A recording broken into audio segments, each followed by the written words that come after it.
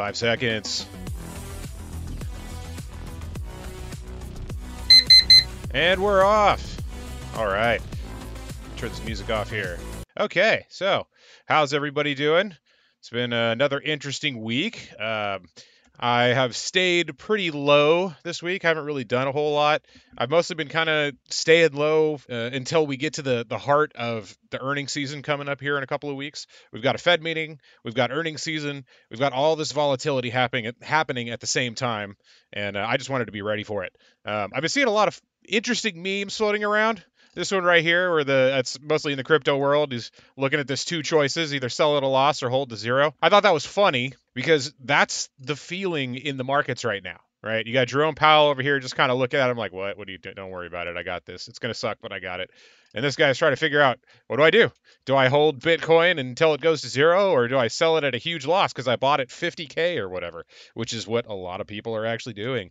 Slow Fishby, what's up, man? How you doing? How you doing? Hope everything's good today. So let me get to the markets here. I'm going to go ahead and move this out. This was kind of funny, but it's done now. Say bye-bye, J Powell. Okay, so what do we have going on here?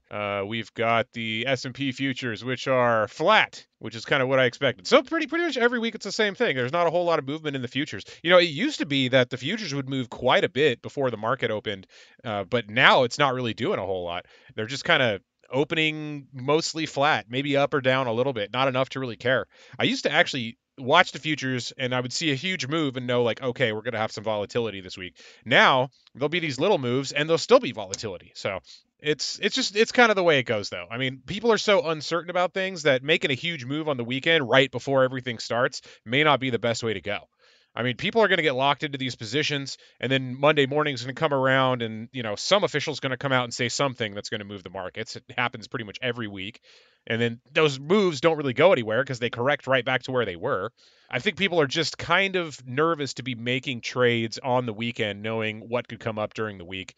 Some people can profit off of it, make a little trade on Sunday and then take it off Monday morning if it goes your way. But to me, that's just too much risk. There's not a whole lot of fundamental reasons to make that. I mean, you could make some technical reasons depending upon where it is, but like fundamentally, I just don't see a reason to be trading on Sunday. So let me go ahead and let's take a look here, just see everything. We've got the S&P 500, which is flat. Down here, we've got the NASDAQ, which is flat. We've got crude, which is flat. See, crude usually moves a little more than everything else, so that's kind of interesting that crude's not really doing anything. Bonds, they're flat. The Dow's flat. We got Bitcoin over here at a nice, 19,235. I love that. I love that Bitcoin is below 20K. This is probably one of my favorite things right now. There's so many people freaking out about the cryptocurrency space, but I love it. I've been waiting for like a year and a half to get back into Bitcoin heavier. And now that it's below 20K, I mean, it touched 18.5 not that long ago. It's looking like a better buying opportunity. I don't know how much lower it's going to go, but that's kind of what I've been doing. I've just been looking at everything as a buying opportunity. I mean, we've got this free reign to pick stuff right now. Most people are thinking about the market as a crash. They're thinking about everything that's happened this year as a crash. I'm thinking of it as finally a relief to get some buying in. I've been buying for the past couple of months very lightly, but as things come down more, I've been picking up. I'm still mostly in cash. I would say I'm like 60, 70, maybe 75% in cash now. Like normally I'm like 40% in cash when things are going on because I buy into my long account or I make trades that require some capital. Like if I'm shorting options, I have to have a bunch of capital set aside just to do that as the collateral. So a lot of times I'll have a low amount of cash and I'll be like, oh, I don't know what to do. Now is one of those times where I actually want to have cash, but I'm starting to deploy it a little bit. Not a whole lot because there still could be quite a bit of pain to come through. I really don't know. But I'm still just kind of staying on the sidelines. It's mostly a defensive play kind of a week. So I'm going to go ahead and minimize that. Let's pull up the SPY real quick and see how we're looking. So it was really not an eventful week. It was an interesting week, but it wasn't that eventful because really SPY just kind of traded sideways. The S&P really didn't gain or lose anything. It went down a little bit, but then it kind of came back up. So let me go to the big charts and let's take a look at the SPY with all the technicals on it. Okay. Now we're nice and zoomed in. So as you can see, last week we had that bounce. So right here, I was predicting that we might have a bounce. I think, I'm never sure about anything. Anybody that says there is full of it. They really don't know.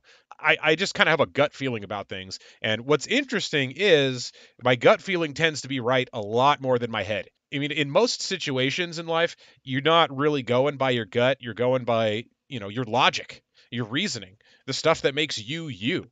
But if you get into trading, you'll find that your logic and reason don't hold up very well. They're good for getting your reasons why you want to make a trade, but your gut is good at telling you whether or not you should actually enter the trade. And your gut has to be trained. So it's not like you're going to come in and a few weeks later your gut's going to be right. It's you have to be trading for years and have enough losses and wins to know or to at least have a feeling about something. Because your head will say, hey, this should go like this. This should go like this. Yeah, I know Beyond Meat should pop and drop. I know Virgin Galactic should pop and drop. And all these stocks that you just look at their charts and they're one direction charts, you know that something's going to happen. But you're going to want to make a trade at the wrong time. That's normally what will happen to me when I make these little petty trades. See, the way I work is I make like little petty trades here and there, and that kind of satisfies my itch to trade. Like when you have money sitting in your account and you're looking at the screen, you want to make something off of that money. It's very difficult to just sit there and do nothing. Right? If you have to not do anything, my best advice is to not even have your screen on. Go do something else completely. Let your position go and don't look at it, or don't be in a position and just let the market do what it does and keep checking until you find an entry point for your position. Because a lot of times you'll get excited about something and the move that you think maybe it's going to reverse or whatever, but it's the move isn't done. So then you're thinking short term. The move keeps going for a few days. You're underwater. You don't know what to do. You think, forget this. I'm just going to get out of it. It's not going well. And then it reverses, and you could have made money or you could have broken even, but you didn't because you got into a trade. You're antsy about it. Your head said this should happen, and your head was right, but you just don't know when. Your gut will probably say, "Yeah, this isn't the time." And your gut's not perfect either. Obviously, you're gonna miss some stuff out because of your gut, or you're gonna make wrong trades because of your gut. But it's another thing to add to the picture that you're building. I mean, I always like to have multiple reasons for making a trade. I want a fundamental reason. I want a catalyst, some news, and a technical reason if I can. And if I'm really lucky, my gut will also agree. So if I can get all five of those things together on one trade, then that trade's going to look good, which is what I did a couple of weeks ago when we had the Fed meeting on, I think it was June 15th. I made a day trade that I don't normally do. In 12 minutes, I was up almost 50%. I got out of that really quickly. It's not my kind of trade. I don't like putting a huge amount of cash on the line and getting out in and out really quick, basically scalping. So this was actually like a good strategic trade because I had everything lined up. My gut actually said this is time. That was really what did it. I was thinking about I got in at the perfect time, like right as it was about to shoot up, which is also something I don't normally do. And I think it was mostly because of my gut. Not because I thought this was the time. My gut was saying, all right, this is it. You can actually do it if you get in right now, but be careful and get out quick. Like that was kind of the feeling that I had, and that's what I did. When I was up and it kind of was stalling a little bit, it wasn't going anymore for a good few minutes.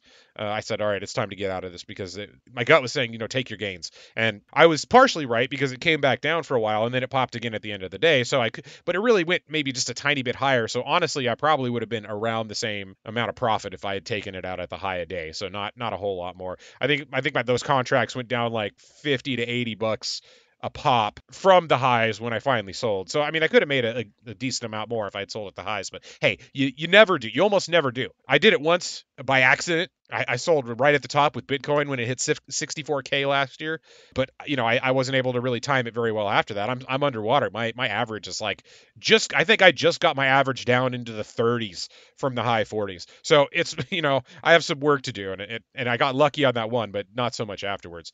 But if you can get a good chunk of the move, like let's say you can get like 60-70% of the move, that's wonderful. That's what I'm shooting for. You're not going to get the whole thing. Don't think you're going to get the whole thing. Be ready to just take little wins here and there and use as little risk as possible. If you want to stay safe in the markets. Obviously, I'm not a financial professional. I don't give financial advice. I just give my opinion. You have to think of everything yourself and you have to make up your own decisions for trading. And my suggestion is to just be careful. If you have a good amount of money, talk to a financial professional and have them help you figure out what to do with it. But if you take a little bit of money and you want to do something on your own, see, that's what I think is a good idea. Like, take most of your money, put it with a financial professional, put it in an index fund, whatever it is. Talk to somebody that figures out or figure out the best way to deal with it. But you can use a little bit of your cash to make some trades on your own. And at first you may not do well. You may think like, oh, I could have just put that cash in the index fund and it would have been a lot better. But it's kind of a diversity of strategies in my mind. You have one section of your money being managed by someone else that isn't you. You have it being managed in a basic passive index fund mostly. I mean, it's probably, and when I say index fund, I'm referring to like any fund that's just a collection of stuff that roughly follows the market. And you're going to have bonds, you're going to have stocks, there are going to be some hedges in there for downward movements, but it's mostly just an upward trending kind of thing because that's what the market does.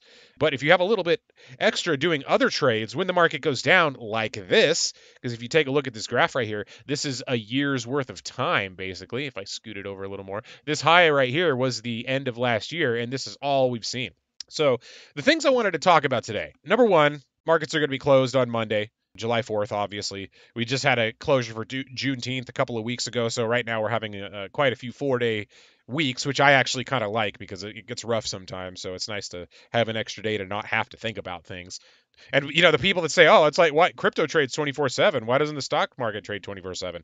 Because it would be brutal. It'd be absolutely awful. I don't want the stock market to ever trade 24/7. It's going to eventually, I think, because crypto blockchain, I should say in general, is kind of becoming like a new version of the stock market slowly. I've noticed that crypto or blockchain is allowing people to buy shares in things that stocks don't allow you to do, right? You can make a share of anything, and it could be physical assets, digital assets, whatever, and you could sell it in the crypto marketplace and do it in a decentralized fashion.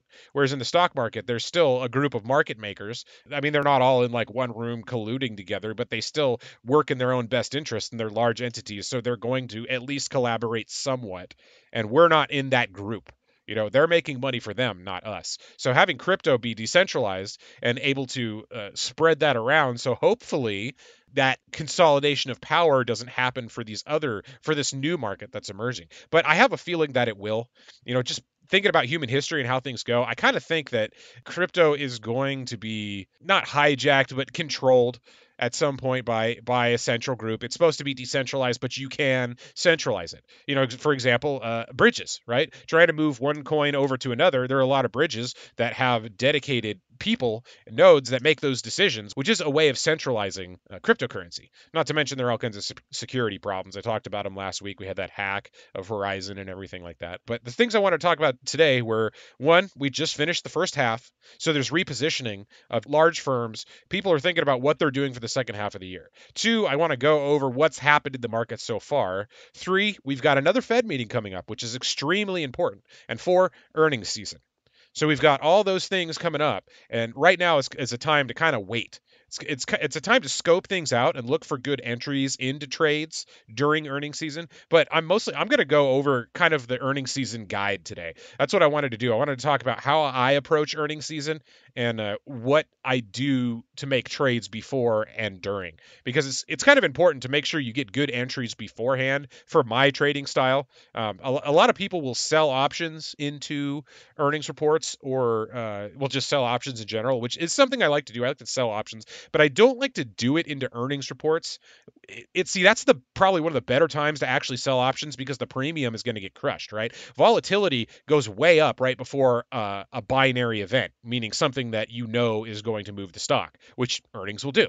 Especially if they guide up or down farther than previously estimated, that'll move it extremely. But it's good to get into a position beforehand if you're going long with options, if you can, right? So that's something that I would tell people not to do the strategy that I'm talking about right now because it's very difficult. I mean, even knowing how it's done, it's still difficult for me because you have to get in at the right time, you have to get out at the right time. A lot of times it doesn't work, and you have to wait for a really really good trade, which is what I'm going to do. I'm using as much willpower as I can to make sure I don't get into a trade that I regret later. So let's get into everything. We're going to start off with the macro news, then we're going to go into stocks and crypto, which is kind of the normal format. I've been thinking of switching it up, but we'll see how that goes. So number one, it is the second half. Now, I know that doesn't mean a lot to a lot of people, but to me, that is actually extremely important because one, we had quadruple witching last was it last week or the week before? That was the end of the quarterly contract cycles for I can't remember all four of them, but it's like futures contracts, stock contracts, um, something two other ones that I'm forgetting right now. But that usually means that there's going to be high volatility because when you're coming to the end of those contract cycles, certain people don't want to be in those contracts, so they want to get out of them, which will affect the market. It doesn't always move a lot on those. Sometimes it does, and it's good to check it out and watch it because you can get good moves off of that. We've had a little bit of movement already. So let me zoom in. The contract cycle stopped somewhere in this area. I think this green movement may have even been like right here at 17th. They're not listed anymore, so I'd have to look that up. But normally you'd see a line somewhere around here, and then you look at we've had this big movement. Of course, a good chunk of it has retraced. So we're kind of in the middle of that pattern, but there was a move, and you will see that people will readjust right in the end, especially when we have high volatility because they're going into a new cycle. We've got a Fed meeting coming up, we've got earnings coming up, so people really don't want to be positioned in ways that can get them destroyed, and the gamblers want to get themselves into something they think is going to make them a whole bunch of money, which may or may not work. We'll see. This is a daily chart. We've had an interesting week. Let's see, this was Friday, Thursday, Wednesday, Tuesday, Monday. Yeah, so basically we just had a down week, and then we kind of bounced right at the end, which basically to me means we're flat, right? I mean, we were up here, so we've come down a good 1,000 points, yes, but in my mind, this range that we've had for the past few weeks is still holding, right? But we're kind of on a downtrend, so I would expect either lower highs or a rejection when it gets up to the top here. So, as I've been saying for the last few weeks, we are in an area right above a low volume section. So, we are right here right now, which is kind of in the middle of this bump. You can see this is the volume profile. It shows you where shares were traded hands, like at what price. So you can see up here at the 442 price, most of the shares in this range were traded right here. I mean, the volume is like I can't even read that number on the screen. It's millions or billions, probably billions, right in this section right here, because this is a SPY, so there's going to be heavy volume on it. Right below it, you can kind of see that there is a lighter section, right? We just kind of bounced off this top section here. We're hanging down where the volume is starting to get lighter. And if we get down here, we could have a panic. And what I'm wondering is if we're going to get that by the time the Fed meeting comes up, because the Fed meeting is like the 26th or 7th or something like that. Let me pull up the calendar so we can take a look. Yeah, so the 27th, I believe, is the next Fed meeting, which is a few weeks away, so we've got some time. But earnings season is also starting right in here. It starts with the banks, and then it goes into everything else, which we have the heart of it right here at the beginning of August, end of July. So the Fed meeting is going to be coming in right at the heart of earnings season, and that's what I've been waiting for. I mean, this is going to be extreme volatility because not only are we going to have reactions to everybody's profits or lack thereof, we're also going to have a reaction to the interest rate decision. I mean, we just had a higher than expected rate hike at the last meeting. So what are they going to do this time? They were talking about 50 basis points before, 25 to 50, but now we're 50 to 75. I kind of think they're going to go with 75 just because they have this really high target to meet by the end of the year, and we only have so many meetings to get to. I mean, there are analysts predicting all kinds of things. Basically, between 50 and 100 is what I'm thinking. So we could get half a basis point, or I mean, half a percentage or a full percentage, which I wouldn't be surprised if that actually happens. So we're waiting for that. We've got some time. So we've got next week, or we got this week, next week, and the week after. Then the Fed week. So I think the volatility is going to start coming in, number one, after the banks report. So I think the banks report, let me go over here to the calendar real quick. Tickers, yeah, Morgan Stanley, JP Morgan right here. So we've got the banks coming in this week. Obviously, there's all kinds of stuff. Earnings has been going on, nonstop, basically. If you think pretty much every day throughout the year has some kind of earnings report.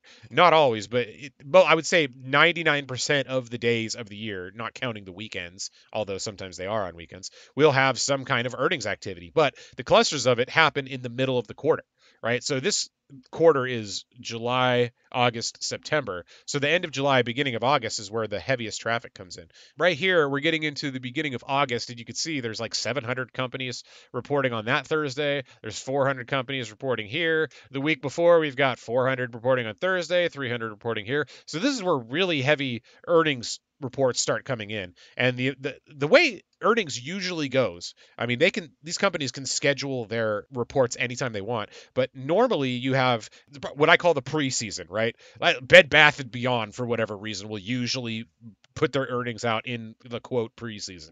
So right before the banks get going, because to me, the banks signal the start of earnings season. And they're a good marker too, because you have to think the banks are the institutions loaning to a lot of these businesses. So if they've been loaning a lot and they're getting paid, that'll tell you, okay, money is coming from these companies. They're not having trouble. But if they're taking on more and more credit, they're paying minimum payments, the interest is racking up, whatever it is, that'll give you an idea of how the companies might be doing. So paying attention to the banks during the first part of earnings season is important because they'll kind of give you a direction for the entire thing. Not always, obviously, there's always a caveat when you look at stuff like this, but it is a good indicator, especially when we've been going down so much, that it'll tell us what we want to know, hopefully, during that first week right there. So we're looking at this week, which is the week of, let me see, 13th, 14th. So yeah, the week of the 13th is when things are actually going to get started. Basically, it looks like next week. Oh, okay. So we've got this kind of week finishing up everything we did from last month, and dealing with the 4th of July holiday. So there's only 4 trading days this week. But then we're going to get into the start of it right here next week. I'm probably not going to make any trades on these, although there are a few, like Citibank is a stock I like to make trades on. The thing I like about Citibank is if it gets hammered after earnings and everything still looks okay, they're a nice short put because they'll usually bounce right back. Now we're having a downtrend, so selling puts right now is a little bit more dangerous. So I'm kind of thinking I'm not going to do anything for the banks. I'm just going to sit there and see what they say because they might give me some insight into the companies I actually want to trade. So the week after that, things start to pick up a little bit. Looks like we get some earnings. I don't know if there's anything really interesting going on. Usually, like Tuesday through Thursday are the days where the most interesting companies will report. So that's why I just kind of look and see. I'm not seeing a whole lot of tickers that I care about in here. In fact, a lot of them I don't know. There's Tesla, so that's reporting the week after the banks. Let's see the Thursday. Yeah, Thursdays are usually the big day. I don't know what it is about Thursday, but that's the day that usually has the most people reporting. There's really not a whole lot going on that for even though there's 123 companies, I probably won't do anything. I'm going to watch Tesla's earnings. So what was that on a Wednesday or something like that? Yeah, so Wednesday the 20th. Oh, what do you know? They love to do the 20th. But then the next week, that's when we start having the crazy reporting and the Fed meeting on Wednesday. 307 companies reporting, or is that 397? Yeah, 307 companies reporting that day. Also, the Fed reporting. This is going to be so crazy. I want to be in cash right now. So we've got the banks. You see what they say. You're probably not going to do much unless you get a really good opportunity. Then we've got the start of some companies that I'm not really paying attention to. Some people might, but I don't. And then the week after that, the week of the 27th, that's when things are really going to move. That's probably when I'm going to be making my big trades. I know I said last time I wasn't going to trade during the Fed meeting, but I might this time. I really don't know. We'll have to see what goes on. So that's what we're waiting for, the 27th. So these next few weeks, this week, lay it low, not doing anything. Next week, banks report. See what happens. Get ready for the week after, or get ready for what comes after that. Week after that, probably nothing. But then the final week of July, that's when the action hits. So I'm trying to save my cash for these days right here. Tuesday through Thursday of the 27th will be where my cash is probably going to be deployed, if at all. Because what we're seeing is, let me go back to the chart so we can actually take a look at it. What we're seeing is this downtrend holding up, right? Every week I'm coming back in and I'm saying, all right, it looks like the trend's holding. Looks like the trend's holding, and so far it has. Eventually, it's going to bounce. When I don't know, but my guess would be after the Fed gets everything done this July and earnings season comes out. Because we have two possibilities for earnings. I mean, there's tons of possibilities, but two main possibilities that I'm looking for. One, companies are still not doing well, and earnings will reflect that, so they'll guide down. That's usually what happens. If things don't look good during an earnings report, a company will guide down just to be safe. But they'll also do that because it helps them pop when things come back up. I mean, I love a good downward guidance. If we can get another earnings season that isn't very good, see, last season actually wasn't terrible, but the guidance wasn't good. So if we can get something like that where the performance of the company is still solid, but their guidance is low, that's what I really want. Because going into the end of the year, when things start to work themselves out, I want to be in position for these companies to come back. Because we've had a pretty big drop so far. I mean, we peaked at 4,007, or we'll call it 4,800, right? Just below 4,800 is where the S&P peaked, and now we're down at 3,600. So we've lost 1,200 points. off of the SPY, or I should say the SPX. That's insane. I mean, it's not as insane as people think it is because there are a lot of people that are panicking right now and they're not sure what to do. But this is a pretty good drop. This is a wonderful opportunity to get in and grab some stuff because we have a serious problem with inflation. I mean, look at what happened to the market when the Fed really turned on the money spigot. I mean, back here in 2018, they were tightening. They tightened a little too much for that time. The market didn't like it, and finally they said, "Okay, we'll opened the spigot a little bit, and boom, it shot up. But of course, then the pandemic happened, which they're probably wishing they hadn't done that because then they could have had more power with interest rates, right? Because while this was falling, here's what people forget about that whole deal. While this was falling during the pandemic, the somewhere around here, I think the Fed actually lowered interest rates to almost zero. So they didn't do it down here where people want to say, oh yeah, this is no, they did it somewhere up here, and the market kept going. I remember thinking like, oh man, that's their only tool, which it's not. That's really what I thought at the time. Uh, that because that's one of their main tools. What are they going to do? No, their main tool is actually purchasing bad investments. And that's what they said they were going to do down here. This is when they said, all right, we're going to start buying junk bonds from companies. And junk bonds are basically higher risk bonds that companies will put out because they need cash and they're struggling. It's nice because you can earn a pretty good yield on a junk bond. In fact, there's a ticker HYG and a bunch of other ones that are just collections of junk bonds that you can reap the benefits of. But one thing that people don't realize when they're buying ETFs is there's also a management fee, and depending upon which one you buy, that management fee might eat into your profits enough to make it not worthwhile. So it's better to have, in my opinion, it's better to have a company you really believe in that you've known for a while to buy their bonds, and if you're going to buy bonds at all. Junk bonds, I would just stay away from in general because they're kind of risky. But if you have a good company and they put something out that's got a good yield, I wouldn't blame you for jumping in on something like that. I don't really do that. I've got some solid dividend stocks that I like. My ideal setup would be that I have an index fund with some kind of a dividend payout, but I don't really have that yet. I'm working on that. I have my long portfolio. I haven't wanted to pull a chunk of that portfolio out and put it into a managed index fund. I've just been doing well enough on my own, and I really just don't want to get crushed one day, which is kind of my fear, and that's why I'd like to take a good chunk of that money and put it into an index fund. But for right now, I'm kind of simulating one, making one on my own, which is nice actually because it allows me, number one, control over things so I can dump stuff that I don't like, which some index funds they won't do that because they have to allocate a certain amount of holdings into each or a certain amount of capital into each holding, and they have to meet certain requirements. You can do whatever you want. And that's what I like about that. I can go ahead and do whatever I want, and there's no management fee. Obviously, there is risk because I am not, trained like the people that are in these index funds that know what they're doing, that are watching all the indicators, watching indicators I know nothing about. They're watching the common ones plus everything else. So it would really be nice to have other people do that. That being said, most index funds don't even beat the S&P. They barely match it. I think of like 3,000 index funds, there was a study done recently. Only about 20 of them, I think, something like that. It was like a double-digit number, actually met or exceeded the gains of the S&P by itself. Like if you just bought a straight ETF like the SPY or something, you could have outperformed these hedge funds with all these MBAs, working tirelessly to make as much money as possible. But at the same time, it's still good to have those people working for you because they know what to do in crazy situations, whereas you might. Like I only have the experience of what's happened in the past 5 years. So I mean, I study the past, but I haven't experienced it. So I really don't know if something crazy happens that I haven't encountered before, if I'll be able to actually do anything about it. Anyway, so the point is, we're in the second half now. There's a lot of redistribution of these index funds. They're trying to get in position for the end of the year. They're trying to protect themselves from what's going on at the Fed here in a few weeks.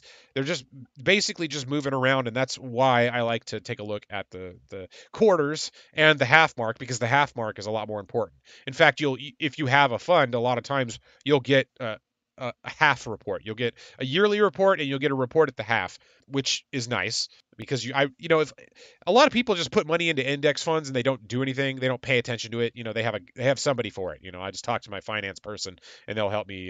They'll do it all for me. I still think you need to know what's going on because you need to be able to call them up and be like, hey, what's going on with this? And they can tell you if they have a strategy that you like. That's great. I really think you should research the index fund you're in more. Now, obviously, a lot of these are like 401ks, and people get them through work, and it has to meet a certain requirement or something like that. You don't have access to as many funds, so maybe you don't get the one that you want, and that's fine. That happens.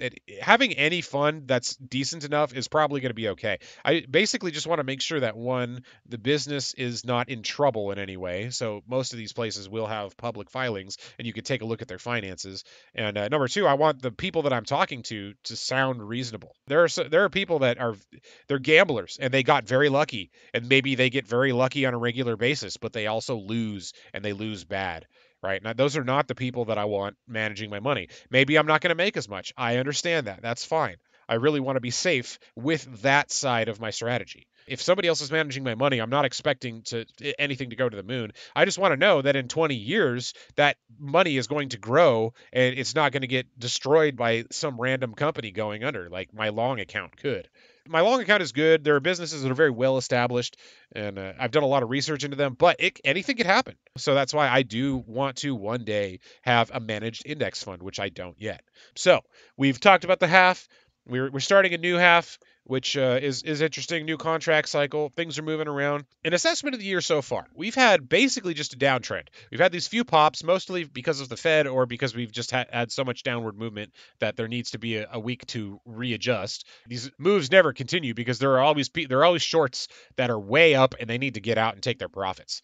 I mean, it's not just shorts; it's also dip buyers. It's also people that just assume that it's gone down X amount, so it's going to bounce, right? And that's kind of a self-fulfilling prophecy because a lot of times that is what'll make it bounce. People will just say, "Hey, it's time for a bounce," and enough firms will agree and do the same thing. I want to make sure that when those moves are made, I'm not swept under by the tide.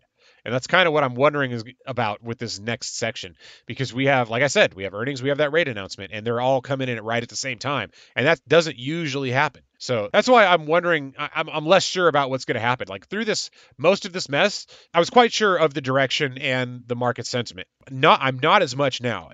Obviously, things have changed. We finally got the rate announcement that was expected, or I guess it wasn't expected until right beforehand, but that was able to be read easily. Whereas now things are a little tougher, right? It was very obvious with the chatter of the past, or I should say of the past month, what was going to happen when the interest rates came out. Right now, the markets have been a lot more quiet with the news stories. I mean, we had Powell's whatever finance committee or something like that. So there was a lot of news a week or two ago, and then of course there was the Fed meeting before that. So the Fed was talking about a lot of stuff, but this week wasn't as active. So I don't have a lot of chatter. Of course, as we get to the meeting, there is going to be more. So I'll hopefully have a better idea by then. But that's kind of what we're waiting for. So we're just laying low. All right. So the next thing I wanted to talk about, we talked about the July Fed meeting that's coming up on the 27th. Really not sure yet what's going to go on. So I'll talk about that more as we get closer to it. But we're going into earnings, and today's broadcast was going to talk about how I trade earnings and what the structure is of earnings season. So there's 4 earnings seasons a year because there are 4 quarters a year. Every company that's listed has to report once a quarter. They have to tell you how their finances are doing and how they project their finances to be in the future. They need to tell you what they think their sales are going to be, what they think their earnings are going to be, their expenses, etc. The way you can trade that is you can either wait for the move to happen and then respond to it. I think my favorite is if you're a long-term investor, if you're dollar cost averaging, wait for a drop after an earnings report. Look at what the earnings report says. Make sure their company isn't in serious trouble. A lot of times the company will just drop heavy because they didn't sell as many units as they expected, right? Like maybe they were expected to do 2 billion in sales and they did like 1.8 or 1.9, and the stock will just tank. You can just think, okay, well that if you look at the economic conditions right now, that makes sense that people didn't buy as many, whatever, if it's like a luxury item or something. They didn't buy as many luxury items, so it would make sense that this company went down. But nothing fundamentally is wrong with the company. Their debt is still good. They still have the same vision.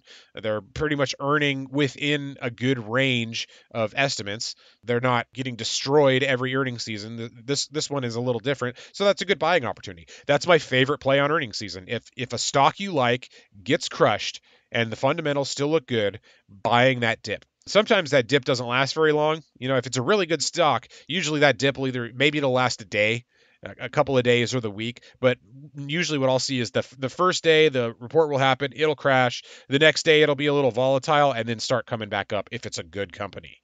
That's the thing. That's the caveat right there. If it's a good company, if it's an average company or it's not a very good company, then it's going to probably stay down a lot longer. But good companies will bounce. And that's what I like about the banks. So I was saying earlier that during the bank reporting week, I might hit Citibank. If Citibank drops low enough and the economic conditions look like it's going to be okay, then I might look at doing something like that for Citibank. But I don't like this downward trend right here. See, this is the problem because normally I'd be trading earning seasons in an upward movement, and downward moves on good companies would be caught right back up because the tide would basically bring them back, and people would go, "Oh yeah, I remember this company's actually good. I just freaked out about that one little earnings thing." But this environment is different. The tide is pulling things down. So a good earnings report might actually get rejected. In fact, one of the stocks I want to talk about today, when you get to the stock section, had that exact thing happening. They beat EPS estimates, they beat revenue estimates, they guided up for the rest of the year, and they still got hammered. The reason? Well, analyst downgrades.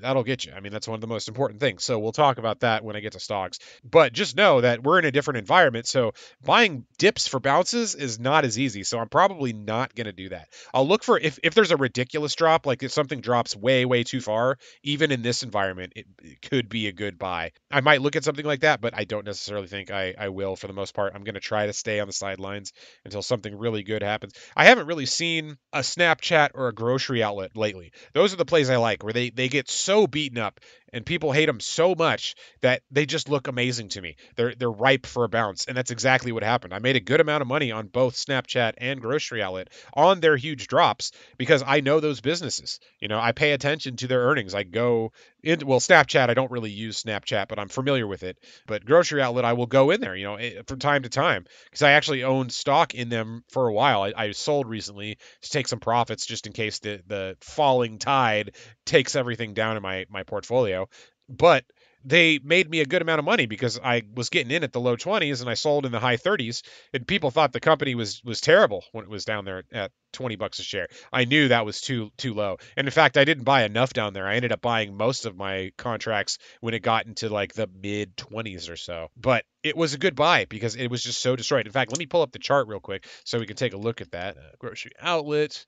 So yeah, look at this. So this is a weekly chart. When it was way down here, down at $20 a share after all these drops in 2021, this basically described Grocery Outlet in 2021. Nice little work its way up for a few months. Earnings slam down. Work its way up for a few months. Earnings slam down. Just keep happening and happening. Every earnings season was a bust. I mean, if you bought the dip after the reports, and then sold close to the next earnings season, you made a good amount of money. In fact, I held through this, and then I was worried about this next one right here in April, so I dumped some shares somewhere in here, and I was right. It actually tanked below that.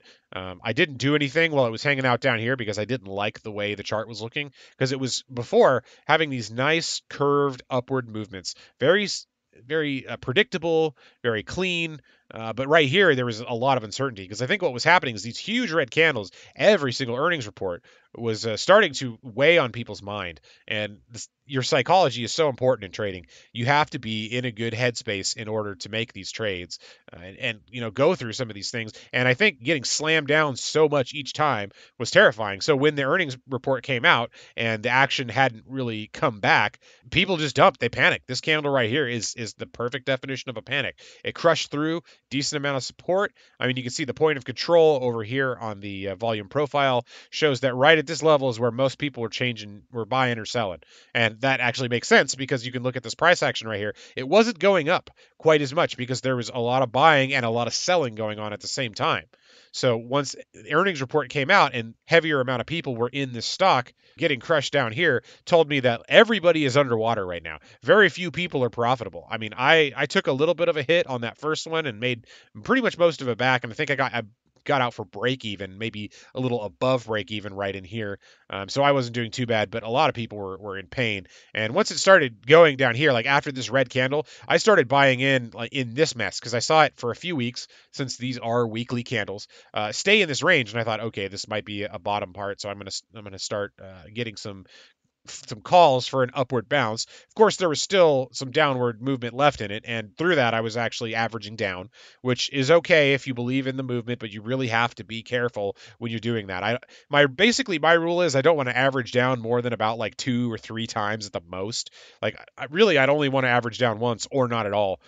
But once you get to like 2 or 3 times that you have to average down, I would rather take the loss, or have a small amount in there so I can catch something, but just not be so exposed to that. So this one was kind of getting towards my limit. I mean, you can see there was 1, 2, 3, 4 straight red candles, right? So an entire month of downward movement while I was buying.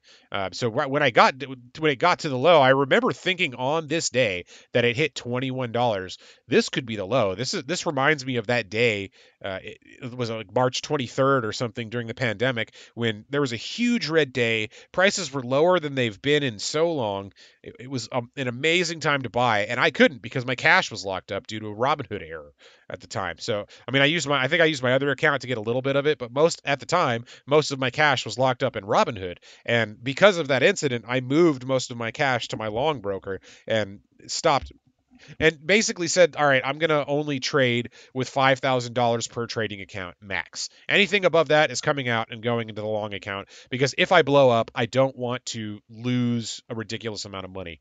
I mean, losing a trading account worth 5 grand would be really devastating to me, but losing my entire net worth on some stupid thing, no, I'm not doing that. So I'm keeping the trades to a very low percentage of my capital just because I don't want to get hurt. But you need to have enough to actually make some money. So that's why I have the two $5,000 accounts. So that way I have enough cash to sell some options or buy some options. And if I need to buy a few shares, I kind of can. But with $5,000, buying shares is sort of difficult. Normally, if you have a good amount of money, like tens or hundreds of thousands of dollars, buying shares works better for you. Because if you think about something like the SPY, that's going to be what, like $40 or something. I don't forget what the SPY's at right now. 30, not $30, $40, 30,000, $40,000 to buy one contract's worth of shares, buy 100 shares. Yeah, that's too much money to be doing I mean, you can make a good amount of money if you do that, but I don't like risking that much. So I want to get the options and just have enough capital to buy those, since options are extremely volatile and you could lose all your money quickly, which is why I don't recommend trading options unless you know what you're doing. But if you do know what you're doing, they can be great, but they can also really hurt. And even when you know what you're doing, they can still hurt because they're leveraged. They move faster than the stock does. As delta increases, which is the amount that the stock moves per dollar movement in the security that it's tracking, you make more and more. So maybe the stock moves $1 and you've got 10 deltas, right? So maybe you made $10 on that $1 move for the stock. Yay. That's cool. But then as it gets closer, you make like $50, 60, 70, 80, and then eventually it gets to a point where you're making almost $100 per dollar movement in the stock that it's following. So if you're in the money, which leaps would be, that's why I like to buy leaps, long-term expiration anticipation securities. But basically you're just buying options with a longer date to expire so that you don't get hit with theta. Theta is the decay on the options, and that's why option sellers make money, because every day your option is losing money if it's not in the money. So if you have an option for a stock that's at $100, let's say you bought a call option for 110 because you think that the stock's going to go up to 110 or beyond, that option will be losing value while it's not in the money. And in the money means that the stock price has come up to the strike price of your option. The strike is the price that you're picking. Like the $110 option would be the strike price. So once it's at that or above, and for puts it would be at that or below, then you're in the money, and you're basically going to be making close to $100 per dollar gain in the stock, because that's what an option is. It's 100 shares of a stock. So those 100 shares should be giving you, it should be giving you the same amount as if you actually owned the 100 shares. But there's also a premium on the option, so you can kind of make a little more or a little less depending upon what the premium is. So yeah, that's why I say making close to $100 per dollar uh, movement in the stock when your option is in the money, because uh, the trading of those options will affect how much you get. So maybe theoretically you should have made $100 for this move that you had in your option. But the sellers aren't going to let that go. They're going to try to get a little bit of a profit above that. So maybe the contract is for sale at like 106, but the bids are down at like 90. So you're not going to get that exact 100 mark. You're going to get somewhere in between 90 and 106. With any kind of thing, you're going to have that. That's called the spread. Stocks have that, options have that, everything has that. But the spread is what will either lose or make you a little bit of your money on that option. So that's why I say, like, there's the theoretical price of an option, and then there's the real price. And the real price is whatever the people decide it to be. There's the Black-Scholes model, which is supposed to tell you what an option is worth based on what the underlying security is at the time. But it doesn't matter if somebody won't sell it to you for that price, right? So if there's a rock that's worth $5 in a store, somebody wants to go into a geology store, buy a rock for $5. They say, all right, on the market, this rock is usually $5. If the store owner says, no, I'm selling it for $7, and there aren't any other stores to buy it there, or any other stores to go to around that have that same rock, then you're either stuck buying it for $7 or you have to pass up the opportunity. So that's kind of how business works in general. We have price stability for the most part because of the way our economy operates. But if you don't have any kind of control over that, that's what happens in a market. The sellers will decide what they want to sell at, and the buyers will decide what they want to bid at. And it's not always what the market says it should be. It's whatever is going on in that local area at the time. So that's what you have to pay attention to with option contracts. So let me actually jump over to some option contracts real quick. When you're looking at these option contracts, you're going to see that I have all these stats here. There's the Greeks: delta, gamma, vega, theta. Those all affect how your option moves. And I'm not going to get into all that because that's a little bit above the scope of what I'm doing with the broadcast right now. But what I wanted to show you is delta changes as you get closer to the money. So you can see these are the strike prices right here. Okay, or actually right here. So these tell you what the option is sitting at. So basically an option is a contract that tracks an underlying security, in this case, a stock. So the option is going to move based on that stock. And you're going to say, how much does it move? Okay, so if you're out of the money, like right now, Grocery Outlet is at $43.50, which kind of sucks because I sold at like 38, so I could have made a little bit more. But I still did well, so I'm happy about that. So out of the money strikes, like this one here at 50, right? So that's only $6.50 out of the money right now. That's not that far. But if you look at Delta, it's 8. So that means if Grocery Outlet goes from $43.50 to $44.50, your option will go up $8. And if it goes down from $43.50 to $42.50, your option will lose $8. And the price of the option is somewhere between $5 and $25. So that's the seller says, I'm not going to sell it for less than 25. The buyer says, I'm not going to buy it for less than 5 because it's not worth it. Both sides want to be able to make money. If the buyer can get those contracts for $5, that would be advantageous to it because that $8 move is much more than that. And the option contract can only go to $1 basically. And I would say it can go to zero. It can be worthless. That $1 usually means worthless because there'll be nobody selling or nobody buying actually when a contract is way out of the money and it's not going to move in time. But in this range right here is where you'd buy it. So let's just call that $15. Right, so you can probably get this contract for somewhere around $15 if you're lucky, if there are enough sellers. So I want to look over here at the how many buyers and sellers. This number is telling you there are 14 sellers and 5 buyers, I believe, or maybe it's the opposite. Actually, yeah, 14 buyers, 5 sellers, because the buyers are on the left, the sellers are on the right. So there are 14 bids at $5, and there are 5 asks at 25. And which means there are more buyers than sellers. So it's actually more likely that instead of getting this for $15, you'd probably get it for 20 or 25. And I don't know if this is one of the securities that only trades in $5 increments, because a lot of them do, but I'm going to assume so because everything is spaced either 5 or 10, a 5 or a 0 in the final digit column. So it probably does trade in increments of $5. Anyway, the point is, this delta right here shows you that if the stock moves $1, your contract will move $1 up or down, or your contract will move $8 in the direction that the stock moves. The other thing you have to look at is theta. This is time decay. Okay, so this is how much your option is losing every single day. So you can see right here, these contracts expire on July 15th, which is not that far away. Where's July 15th? So next Friday, these contracts have 2 weeks left in them, which is why this is so low. I mean, this $50 contract is not that far away from 43, so it should actually be worth a decent amount. But because it's going to expire in 2 weeks, the market basically thinks that this is going to be worthless by that time, and they're not going to put any effort into it.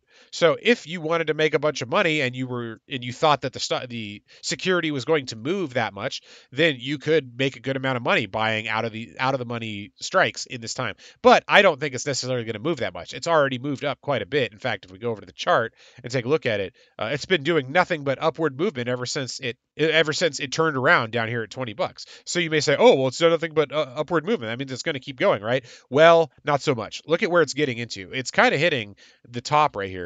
This security IPO'd in, I think, 2019, so there's not a whole lot of data. But you can see every time it starts to get up into this high 40 levels, it gets a little too heavy. Very thin volume. People that bought in down here, because most people are in at this level, which is why I like this volume profile. It shows you where most of the people's average is sitting. So most people, their average is somewhere around 35, which is, not that far below where I sold. My average was like 25 or 24 or something like that when I, dumped them in this mess right here. I could have held and made a lot more, but those contracts would have been worthless at that point. So I took my gains and was happy about that.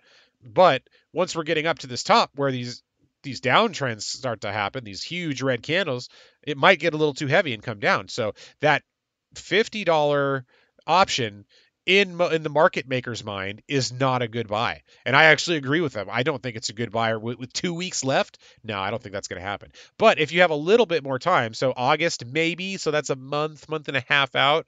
Now that option is a little bit more expensive. It's between 25 and 50, but look at how many buyers and sellers there are. 189 buyers, 184 sellers, very evenly matched. This is nice. So you could probably get this one for the mid price, depending upon how the stock is moving. And what I like to do is if I'm going to buy a call, I want to make sure I buy it on a day when the stock is down. The market is down, the stock is down, everybody is thinking down, so they're pricing the calls cheaper. Everybody's looking at the puts. The puts are getting more expensive. Everyone's in there. But if I want to go long on an option, I need to be able to get it for the lowest price possible. Because the problem with long options is like 80 or 90% of them are going to expire worthless. And if it expires worthless, you lose everything you put into that option. And that option is going to be valueless well before the expiration date. So you might buy something with a couple months left and it could be worthless with like 30 days to go. And you'll think, well, why is it worthless? There's still 30 days. Well, because the market has decided that they don't think it's going to happen and there's just not enough time for it to turn around.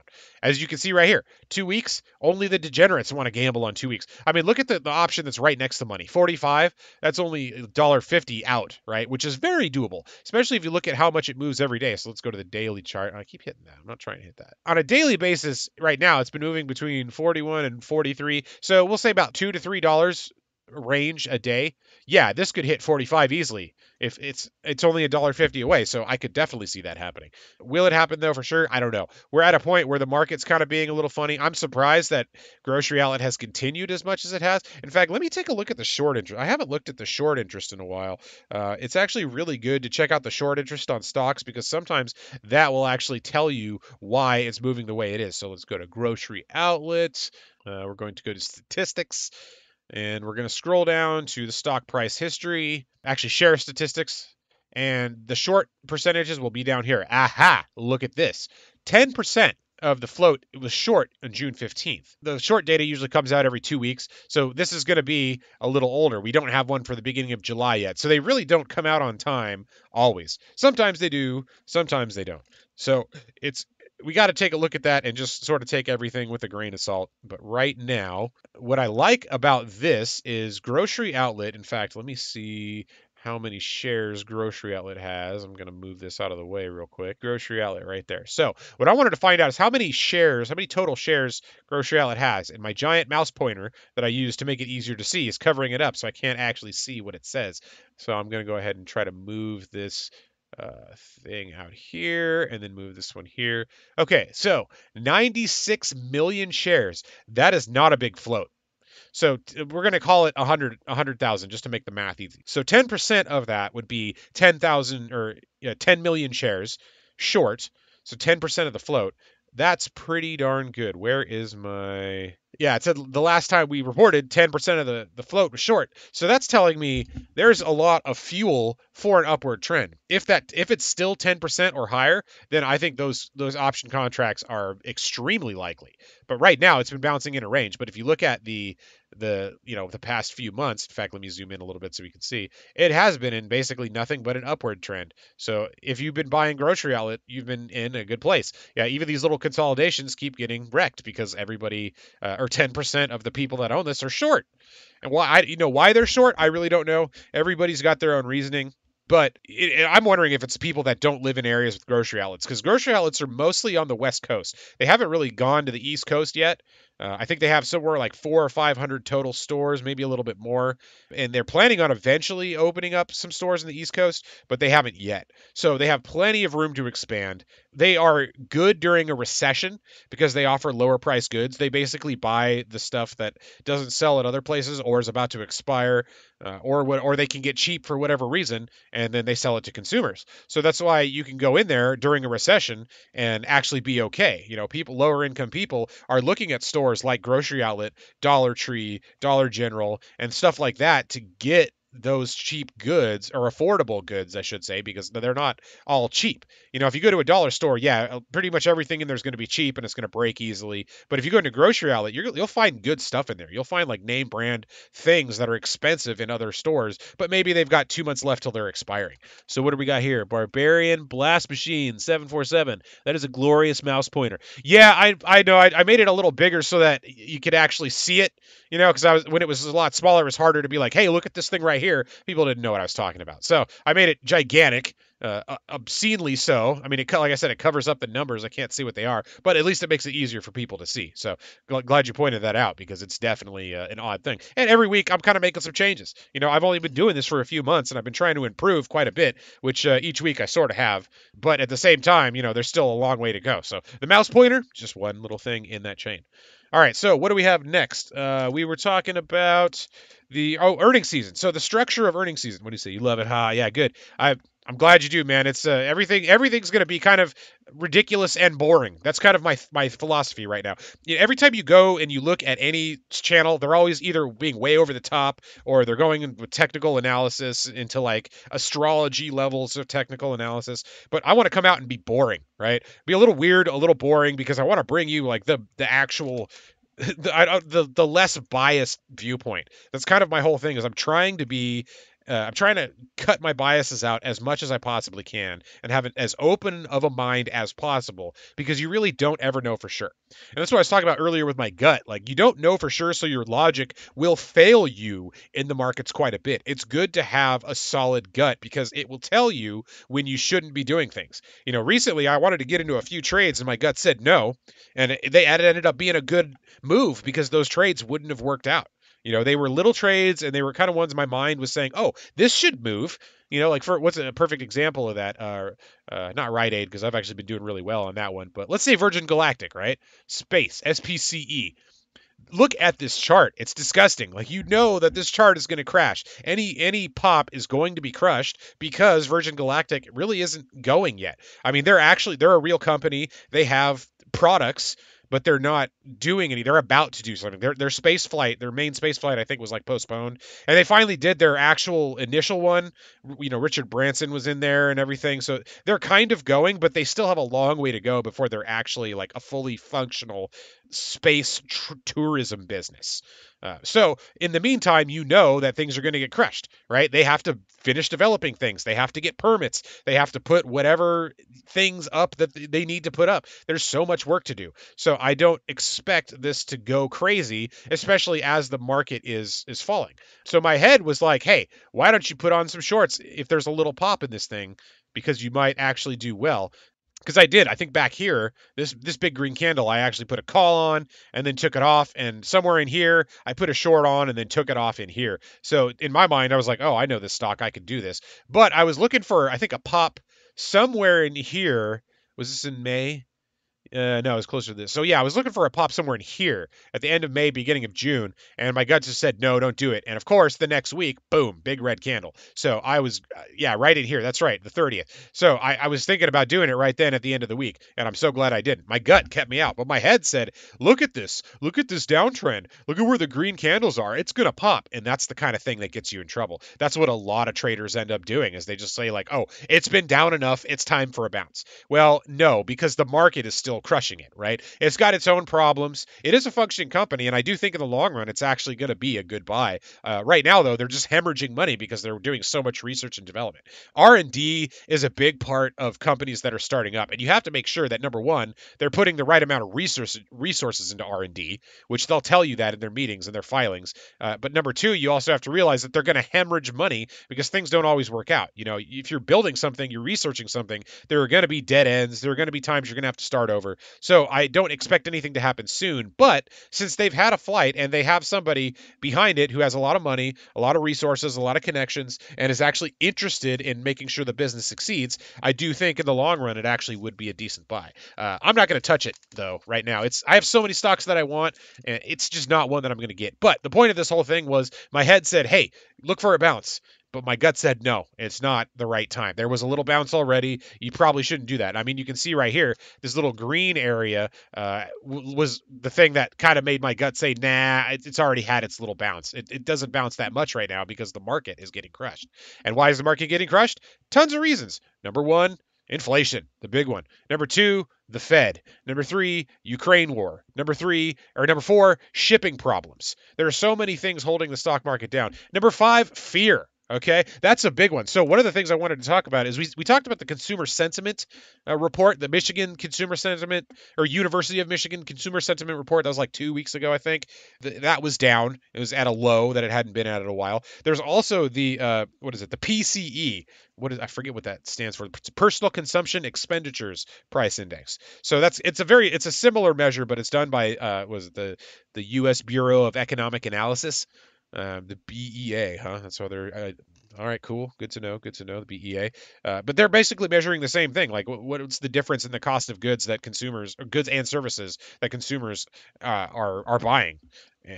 Since the last report too, and it's what did it say? It was relatively flat. I mean, it was up in May. It was like 4.7%. I don't know if it's 4% up or if that's how much it was up total. I didn't take good enough notes, unfortunately. But that's one of the things that the Fed is actually looking at. It's their preferred inflation measurement tool. So the PCE is kind of important, and it was up a little bit. That's kind of the way inflation's been working. Every month we get a report, inflation is a little bit worse than it was before. And that's kind of the main concern of investors. Like, how bad is inflation going to get? In my opinion, now that the Fed has stepped things up, I think inflation is going to probably turn around a little bit sooner than people are expecting. But I'm not sure when that's exactly going to be. The big timeline is see what happens now and reassess everything in September, right? Because that's been the big thing. They've had two meetings, right? They had the June meeting and they're going to have the July meeting. I believe they had one in May also. But so they have a bunch of meetings in a row where they change rates, and then they have a month off in August. So August will be basically the time for the markets to work out everything they've done, right? So if the Fed pulls down the lever of interest rates, it doesn't just suddenly spark everything, right? I mean, it can because people will get excited, but it takes a little bit of time to ripple through the economy and through the markets. So everything we're seeing now, even if the inflation number is worse than it was last time, it isn't. The stuff the Fed has done hasn't caught up yet. So I think that would be a good opportunity to make money. And what I'm really hoping happens is that the reports come in that like the next CPI number is massive. I want it to be as extreme as possible to scare the market into going down even more because that's what we want. We want the market to drop as much as possible. So I don't know what everybody's account is at and what your strategies are, what you're thinking, but we're in a point right now where we need to be okay with the market dropping. That's what it's been doing, and that's probably what it's going to continue to do. I don't know necessarily, week on week what's going to happen. Is it going to bounce? I don't know. I'm very unsure of what's going to happen during the weeks, but I do know that we have pressure coming up at specific dates. We have that July 27th Fed meeting. We have the start of earnings season around that time. Like these are things that are set in stone, and we know they're going to happen. So the market is going to react to that, right? And the consequences of those are going to ripple through after. So to see what's going to happen, we're going to have to take some time. And that's why September is the month to look at. If there's going to be a reversal, I'm looking for September through the end of the year, possibly the beginning of next year. However, rates are going to continue to go up next year if the Fed stays on the plan that they just laid out, right? So things could stay down for a while. Things could be tight for a while. However, the stock market is a forward looking instrument. It's going to look at things 6 to 12 months in the future, maybe a little more. So if the market thinks that the turnaround is coming, like let's say, by the time September rolls around, we've gone through the worst of it. Inflation looks like it's starting to come down. Maybe the Ukraine war cools off, something like that. Then we can start looking at, okay, is it going to bounce? Because the Fed is going to be data dependent. They're going to make their decisions based on what happens in the market, right? So if the market continues to crash, continues to go to trend down until the Fed meeting, that will incentivize them to not raise rates as much, which will be bullish for the market. If the Fed comes out and say, hey, we don't need to do the 75 basis point hike or the 50, we're just going to do 25 because things are looking better, that would be so bullish for the market. I think a rally would start at that point. However, they're probably not going to do that because these numbers are going to look bad. They're going to come into the next meeting and say they're probably going to come into the next meeting, I should say, and say things are still not looking good. We need to accelerate even more. And that would be even more downward pressure on the market. And I would be fine with that because that's what we really want. We want the market to go down as low as possible to squeeze out all the weak hands, and we need it to be attractive for people to come back into the market and pump things up. See, that's what happened in 2021. If I go back to the SPY here and then zoom out to a better level so you can see that this whole second half of 2020 and all of 2021 was just straight up. And all the people that got into it have not experienced a downward movement like this. A bear market, they happen. Like look in the past, like bear market in 2020, bear market in 2018, same thing at the beginning of 2018, end of 2017.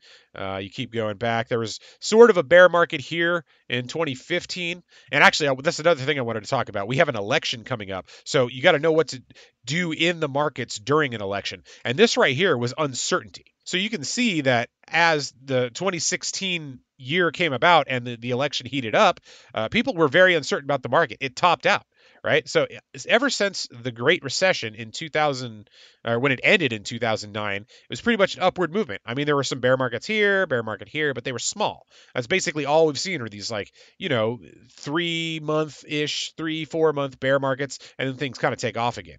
But the uncertainty of the 2016 election, because it was a huge election, caused the market to pause. There would have been a lot of policy changes depending upon who took over. See, that's what people think. Most people who are not traders are looking at the market in a political way. They're looking at all the political things and they're getting angry about everything. But the market is looking at, okay, what is going to happen if either candidate is elected? And what do I do based on that? So because of the two candidates, they would have had completely differing views on what should happen with the market. It just waited. People wanted to see what was going to happen first. And then when the election actually happened, which it should be right about here, November, you can see everything took off because those fears were alleviated. They thought, all right, we finally have a candidate who said exactly what they want to do. It's a very market-friendly candidate, so the market pumped. And of course, this stuff happened when the trade war came about, and people were saying, "Oh, we don't know what's actually going to go down." So, with this whole trade war with China, so I'm gonna get out of this bull market. But 2017 was a nice little run. They had basically no fear. You can see it was on top of all the averages. It came up above the standard deviation mean. Had very green candles up until the trade war.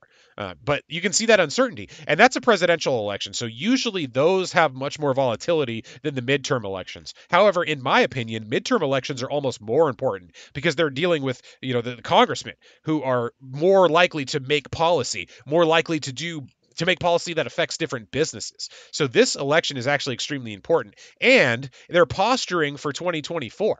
That's kind of the big thing. I can't get there. We go. That's kind of the big thing with this election. We have an extremely heated political atmosphere, and if you notice, political rhetoric has heated up in the past month. Right? Things have always been very tense. I mean, recently, I would say in the past like 10 years, politics has really picked up, mostly because of social media and algorithms and stuff like that. But in the past like year or two, rhetoric has really sped up. And the past like since the Ukraine war, basically, political rhetoric is insane. I mean, look at what's going on. There's protests are coming back in full force like they were in 2020. There's a lot of angry people. But what we as traders need to do is need to pay attention to the market and put our politics aside. So that's one thing I really want to drive in right now is politics can get you in trouble in the markets. Right? There was a meme at the end of the 2016 election where somebody said, "Oh, I can't believe." Donald Trump won, I'm going to sell everything because everything's over. He's going to crash the economy and destroy the world and all that. And what happened? The economy did really well actually up until the pandemic. So that person that sold, they sold everything according to their tweet, and they showed like a little picture of their sale receipt. They missed out on huge gains. I mean, if you sold into, if I back up even farther, you can see this was the .com pump, this was the 2008 financial crash, and this was the pump after Donald Trump. So you can see right here, things went crazy. Right, partly because we had a good amount of money, but mostly because we had the tension of the election relieved, and we had a very market-friendly president come in that people were expecting would pump the markets, and he sure did. Right, most of this was due to the amount of cash that was able to come in, but because of that fear being alleviated, the market was really able to go. So what's gonna happen with this election? Right, so we've basically got more of a Democratic control right now, and honestly, it used to be that it's like the Republicans are business friendly and the Democrats aren't. No, they're both about the same.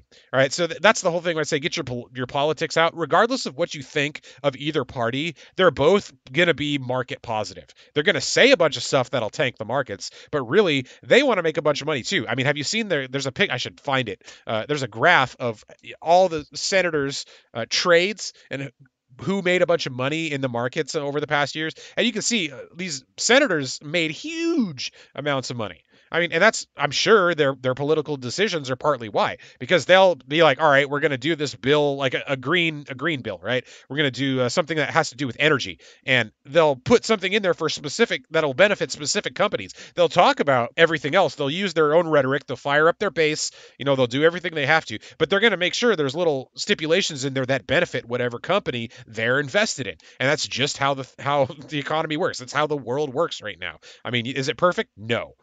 But we should be able to take advantage of it as investors and traders. And that's why you need to put your politics aside. You need to make sure that no matter what happens, your head is clear so that when the market does something unexpected, you're able to deal with it. And these midterm elections are going to be big. So I've been thinking about what could be the big focuses, right? Right now, there's a whole bunch of political arguments that don't really have much to do with the market. It's more of social issues. But I think at some point, because I've been seeing a lot of stuff that's saying the balance of power might shift a little bit. It's more, like I said, it's not heavily, it's partially weighted more towards the Democrats, but a lot of polls are showing that there could be a flip and it could lean more towards the Republicans. And if that happens, because of that, I think the Democrats are going to be looking for rhetoric that will benefit them. And to me, I think one of the best things they could do, and this would be great because I own, shares in this sector, is cannabis legalization. That's popular with both parties, and it's a market instrument. Somebody somewhere is probably going to run on a platform that's friendly to cannabis. And if they do, that will pump the cannabis market. So that's why I'm watching this election. I'm looking for industries that will be affected by this election, right? There's going to be a lot. They're going to be building, like if you look at infrastructure bills, right? What do they want to do to fix roads and build new buildings and stuff like that? Well, there are companies that will benefit from that. So I want to see who's running, what they're talking about, and if any of them talk about something that affects me, like cannabis, which I have an investment in, then I'm going to watch them closely. So right now, cannabis has been getting destroyed, which is why I actually really like it, because it was getting destroyed before everything else. Let's go to the MJ and see what that's looking like. Oh, look at this terrible, terrible chart. This is a $5 stock right now. It's at all-time lows. I have never seen the MJ this low. And the MJ is made up of a bunch of different cannabis companies, but also some tobacco companies. It's a little bit more broad than some of the other ETFs, but it's the biggest ETF.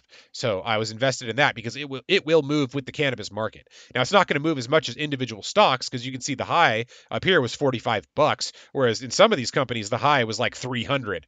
So if you're in individual companies, you can make a lot more. But the index is good because it will allow you to catch the momentum of the trend, and that's what I really want to do. I'm just trying to catch trends. I'm not trying to catch like perfect trades.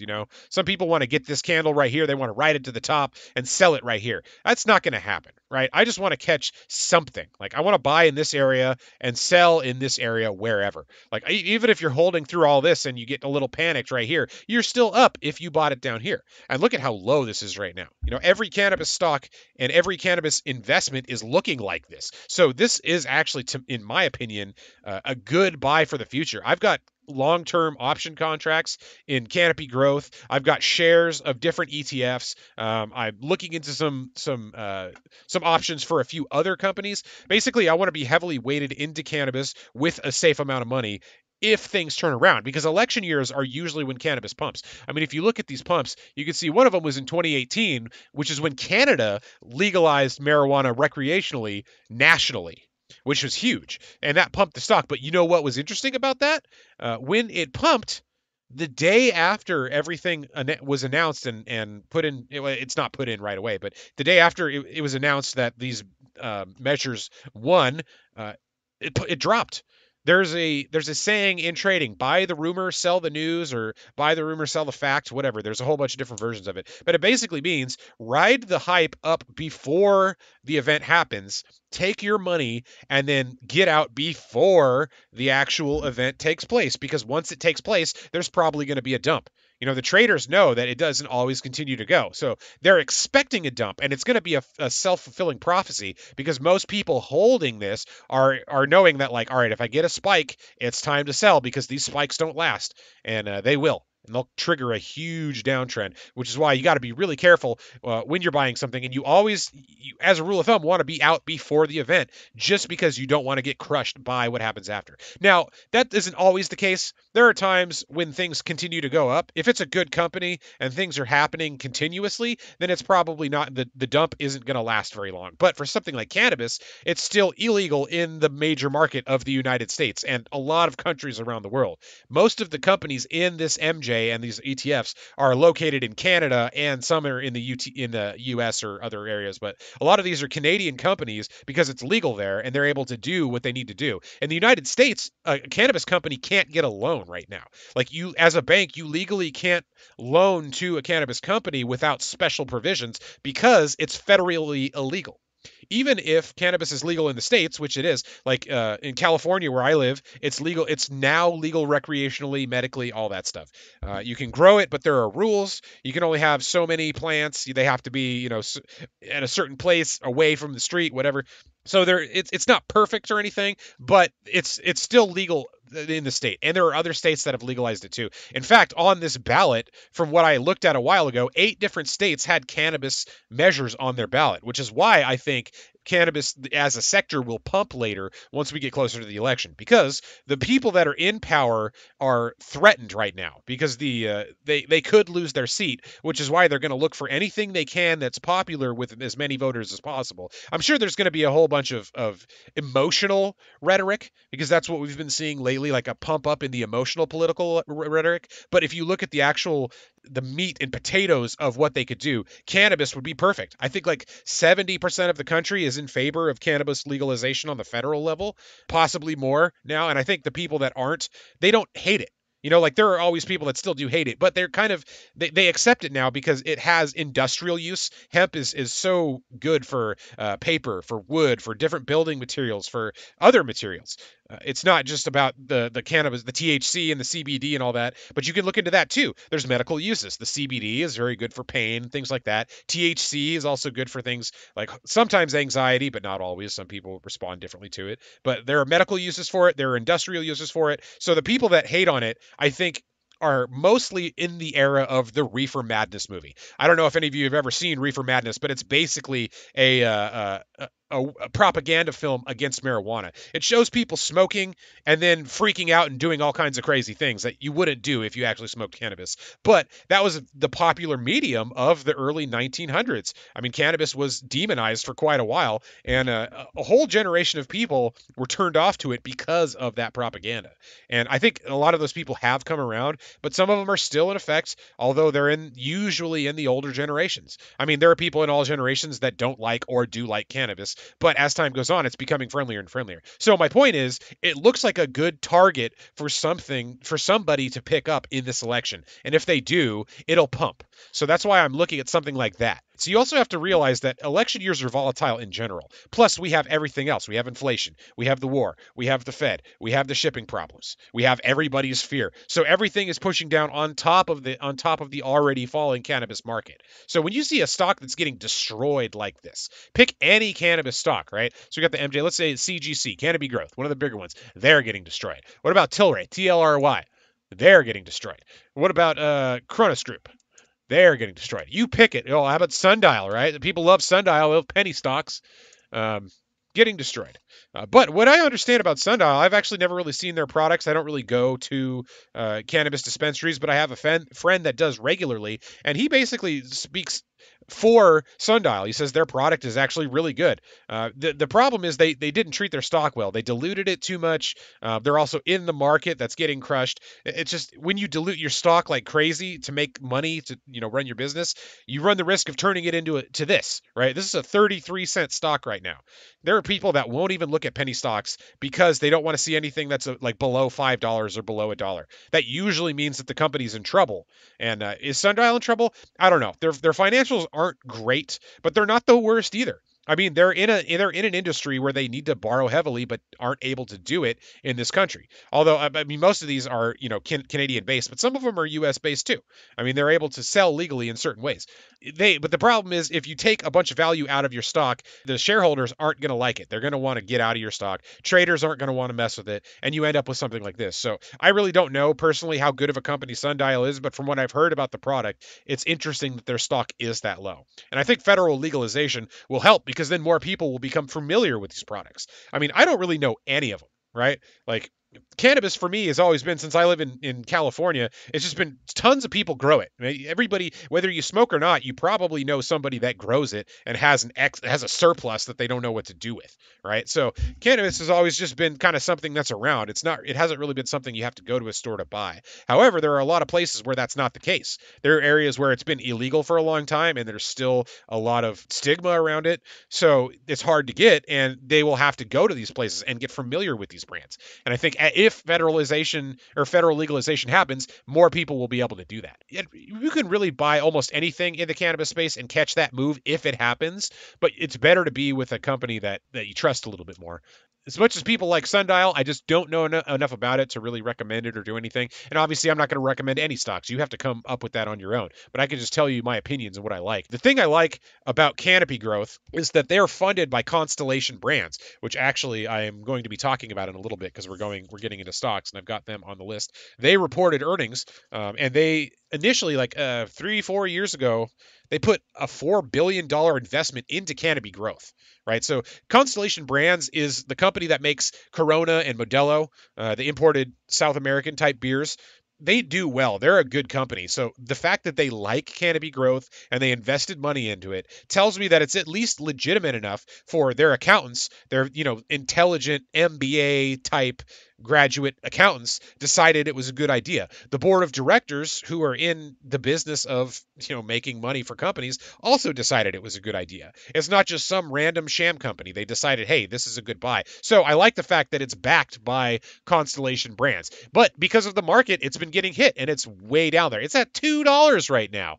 I mean, this thing was floating around $10 not that long ago. This thing is destroyed. Everybody is underwater. The point of control is up here around $20 because actually that was where it liked to hang out for the longest time. If you look at how volatile this chart is, it was coming back down to that 20-ish level frequently. You can see right here, it went way up and it spent a couple of months up here, but it came right back down. So I'm not surprised that this is the point of control because when I would look at it on the daily basis, it would be somewhere around here for quite frequently. But now that it's at $2, Oh man, I love it. I mean, I like the whole cannabis sector in general. I've been picking up crypto and cannabis shares as time goes on, just because they are the most beat up. See, that's what you. If you're a long investor, the thing you have to look for is the stuff that you like that's beat up the most. But things that are beat up for a reason.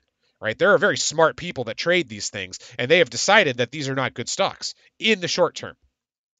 But if things change down the line, like I said, the stock market is a forward-looking instrument, 6 to 8 or 6 to 12 months in advance. If it looks like it's going to pick up by then people will start investing. And I think at some point, if the rhetoric for cannabis comes out, then this all of these stocks will be lifted up, just because that's what happened the last time. I mean, these big pumps right here that came from hype in the cannabis market, and then once the hype died down, it went away. This last one that peaked up right here, what was this in? 2021, I'm assuming. Yeah, early 2021 when GameStop and all that other stuff was going on. That was the last time we had any positive news on the cannabis market. So we've basically been in a year and a half bear market, well before everything else. So, man, I love it. If it gets crushed, if canopy growth becomes a literal penny stack, like goes below $1 into those, like, cent ranges, I'm going to buy so many shares of it. It's unbelievable. You never know, because things might not work out that way, or it might take longer. So there could be better investments of my money. But as far as things getting beat up, crypto and cannabis are the two most beat up sectors out of everything else, because they were already getting hit before everything else came down. So I'm liking that sector a lot. All right, let's move on. Let me see if I covered everything here. Oh, we didn't talk about China here. All right, so real quick, China and Russia, before I get in there. Chinese stocks, they're cracking down on scam investing platforms. It's beneficial to some companies, but it's kind of hurting them right now. The Disney theme parks are reopening in Shanghai, which is a great sign, because China's zero COVID lockdown policy has been affecting the markets. Like, one of the big reasons we're having shipping problems is because so much stuff is closed. And China exports a huge amount of the world's goods. I mean, you got to realize the United States isn't the only place going to China for cheap goods. Like, pretty much everywhere that can is buying them from China, because China has a system set up to make things cheaply. So the fact that they're closed down is really hurting. And as they open up, even if other countries that produce things we need are closed, it's still going to pick up quite a bit, because they're kind of a major exporter. So the other thing I was talking about was Russia. Russia's got a few things going on right now. What is it? The G7 summit or whatever, with all the world leaders showing up. They basically decided they wanted to put a price ceiling on Russian oil. They want to make it difficult for Russia to make money off this extended oil price. But my question is, all right, how are they going to do that? Are they going to sell their reserves? Are they going to, like, force companies to? No, they're basically going to do their best to put a price ceiling on to make sure that Russia can't make money, but they're going to have enough product to do that. And if they run out of products, then what happens? The price goes back up. So is this going to work? I have no idea. Oil right now, in fact, let me switch over to the oil chart so we can take a look. Crude light is just, oh man, it's on fire right now. I really wish I got in when things were negative down there, because it's been looking great. It has come down a bit. So it's been about 3 weeks that it hasn't been at its peak, but that's okay, because look at how high it is. It's way up there. If this price ceiling thing can succeed, then that will actually be a little bit bearish for the oil sector. I don't necessarily think it will be, because we have such a shortage already, and we're already every country in the West is trying to adjust who they get a certain percentage of their oil from, because Russia supplied quite a bit. I mean, the United States, I think they only had I think they went from like 2 to 3% of their entire oil imports coming from Russia, and that was a few years ago or something. I don't know, but that was the most it's been in a while, and we're cutting it down because of everything that's going on in Ukraine. The UK, though, they had to get something like half of their oil from Russia. I don't know what the exact number is, but they're going to have a much harder time enforcing that price ceiling. So I don't know if that's really going to hurt oil that much. The other thing that was happening with Russia, or this, I should say, the other thing that's happening with this oil price ceiling is it could benefit India and China, because it kind of incentivizes them to comply, because it could be cheaper than what they're getting. Right, so they're still getting oil from Russia, and they're one of the bigger buyers of it, and that's how Russia's able to fund everything right now, besides whatever else they're doing. But if we can incentivize their biggest buyers to come over and buy from the other conglomerate, then it could actually hurt them. But I don't know if it's going to. So the other thing was OPEC agreed to increase the August supply by 648,000 barrels a day, which is good. So the production is increasing. The other thing that's going on with Russia is their gold imports were already banned. That's one thing that was hurting their ability to make money. And they defaulted on $100 million of debt for the first time in a century. So ever since, Russia was like a kingdom or whatever, they've basically paid their debt, even when they were the Soviet Union. But they finally within the past week or so, defaulted on their first loan in a long time.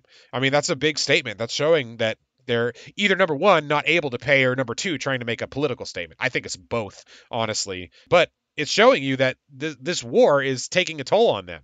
Like whether or not they could actually afford to repay that loan, I don't know. But as time goes on, it'll be harder and harder for them to make money because every way that they're using to make money, the UN or whatever governmental body meets regularly is trying to stop that. So we'll see what happens in the case with Russia. So okay, so here's another interesting thing. Russia is banning rice exports from July 1st to December 31st, which could pump the rice futures. In fact, I put them on my list over here somewhere where they go, yeah, RU2, right? Is it yeah. ZRU22? We got the rice futures. So they've been down, but they're somewhere around the point of control.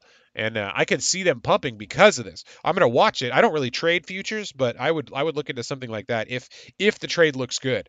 This could pump, but it depends upon how much rice other exporters are able to increase. Like if other exporters are able to increase their amount or their export of rice, then that could basically eat the expenses of the Russian ban, which may not do anything. So I'm watching rice, but it's looking like an interesting situation. Oh, Putin also said there's no use in setting a war end date. Russian troops they're reaching objectives, so they're basically saying we're not going to say when we're going to be done. We're basically going to be done when we've reached all our objectives. And I know they've reached most of them already. So it could be that this war ends sooner than we think. But part of me believes that this war isn't really about Ukraine. It's more about some objective that we don't know about that they're trying to achieve. Because you think, why would Russia do something like this, right? They knew that the rest of the world, besides a few allies, was going to shun them, was going to make it hard for them to exist, basically. And that is exactly what happened. So my thought is he knew that was going to happen. And so what is it that he actually wants? Do they want a bunch of Ukraine, or is there more to it than that? I really don't know. So that's why I keep watching this in terms of the markets, because things could change on a dime if whatever objective they are trying to achieve ends up coming to fruition. So I want to make sure that I'm in position if things turn around, because the Ukraine war is one of the major things weighing on the market. So my hope is during this next earnings season that the Fed gets everything out, that they need to get out. The market resets because earnings come in at whatever. Maybe they're not as good as we thought, which I'm hoping, so it tanks the market more. And then the Ukraine war comes to a head. If we can have all that happen later in the year, the bull market that comes after that will be massive. I mean, there is so much upward pressure waiting to be released because the downward pressure has come in so strong in the past few months. So that's what we're watching. We're watching Russia, see if that ends. We're watching China because they're one of the people that, number one, has the biggest shipping problems in the world, basically, and holding things up. And they're also kind of an ally to Russia, so they're a way for Russia to continue doing operations. So we got to watch what happens with Russia, got to watch what happens with China, and of course what's happening with the Fed. So that's what we're going to get into next. We're going to get into some stocks and how they're going to be affected by the Fed. So the first stock I wanted to talk about was Robinhood. We had an upgrade finally to Robinhood. Now Robinhood IPO'd recently. I actually I still own a few shares in Robinhood, but the last time we had a nice little pump, I dumped out of it. So right here, you can see there's a pretty big green candle. I got out in that. Most of my shares I dumped right up here when it was around $16, and I kind of rode the rest down. And I dumped them somewhere around 12. I don't know. I think it pumped over here. So I kept very few. And into this little pump, I sold about half of what I had left, just because Robinhood makes most of their money from payment for order flow, which basically means that they send their orders to another company to be filled. And that company can skim a little bit off the top, which is why they're willing to pay Robinhood for that. And the SEC came out and said, we're going to probably regulate that. This seems we don't know how this is going. There's not enough transparency with these payment for order flow deals, so we want to set some standards. And if they do, that's going to hurt Robinhood, because their big selling point is they're free because they make their money elsewhere. They don't have to nickel and dime their users like some companies do because they're getting their money from the payment for order flow, But if that changes, then they're not going to be able to make as much money. So I'm watching that. Goldman Sachs upgraded them to neutral from sell, but they dropped the price target to 950. Now my average is well above that. My average is in the teens, so I was hoping for a price target up in the teens at least. But because we don't know what the future of Robinhood is going to be, how they're going to make money if the SEC changes these regulations, it's just not a good buy right now. That's why I got rid of those things on a bounce. And I do think in the future that they'll figure something out and their stock price will come back. Whether it comes to fruition or not, I don't know. But I am pretty. My thought is that they're going to say something to pump the stock eventually. So I'm watching it for that kind of a thing. But unless they can solve the payment for order flow issue, they're kind of just floating in the water right now. So I'm not paying too much attention to them until they do. All right, so the next stock I wanted to talk about was Kohl's. They had a huge movement the other day. Now, a lot of times companies will move on buyout news, right? And I think so they almost reached a deal with Franchise Group for $50 a share.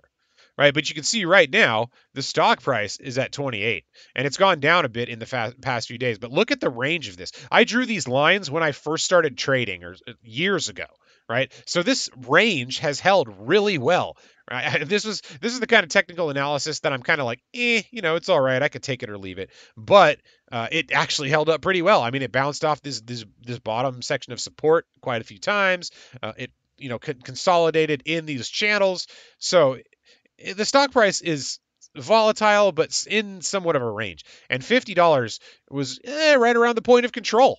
So that's probably why they picked that point. That seemed like fair value. For the past few months, and actually the past few years, $50 is kind of the price that it hovers around. If we back up a little bit and look at that trend again, you can see that if I put the thing on $50, it kind of goes right around it. So yeah, it's like this. It would go above it, come back down to it. Go below it, come back up to it. So this is a very reasonable price to offer. However, when things went down, they said, I don't know if I want to do that. Oh, that's what it was. So they didn't pick. They wanted originally to do $60 a share, and they dropped it to 50. I think that's what it was. So yeah, Franchise Group dropped their offer to 50 from something like 60, but Kohl's still wants that 60. So where would that be? That would be up here. So if you're looking at $60, that's more towards the top of the range of where Kohl's has been trading. So in my opinion, that's a bit of an overpayment right here. Like, I think the 50 is fair. I honestly think if you were a buyer, you'd want to get it down here, like 45, 40, just because it's in the lower end of the range. But 50 is a fair offer. Kohl's wants more. They're probably not going to get it, so I don't know if this deal is going to go anywhere. However, if you look at what happened in the chart and the price action, when that came out, boom, they just gapped down a little bit and just trended to the bottom of this range. Well, not the bottom of the range, but trended down into this lower range here in the 20s. Because if that buyout deal is off the table, then shareholders aren't going to make their $60 or $50 a share. So if the offer comes back, or no, the offer stays at 50 and Kohl's says, okay, we'll accept it at 50, the stock will instantly bounce to 50, or at least close to it. Because that's what you'll see. When a company gets bought out, the share price needs to match the buyout price. So you can make a good amount of money if you're able to get in before those kind of things happen. However, there's a lot of risk, as you can tell with the day that the deal fell through. So I don't like to play buyouts. Some people do.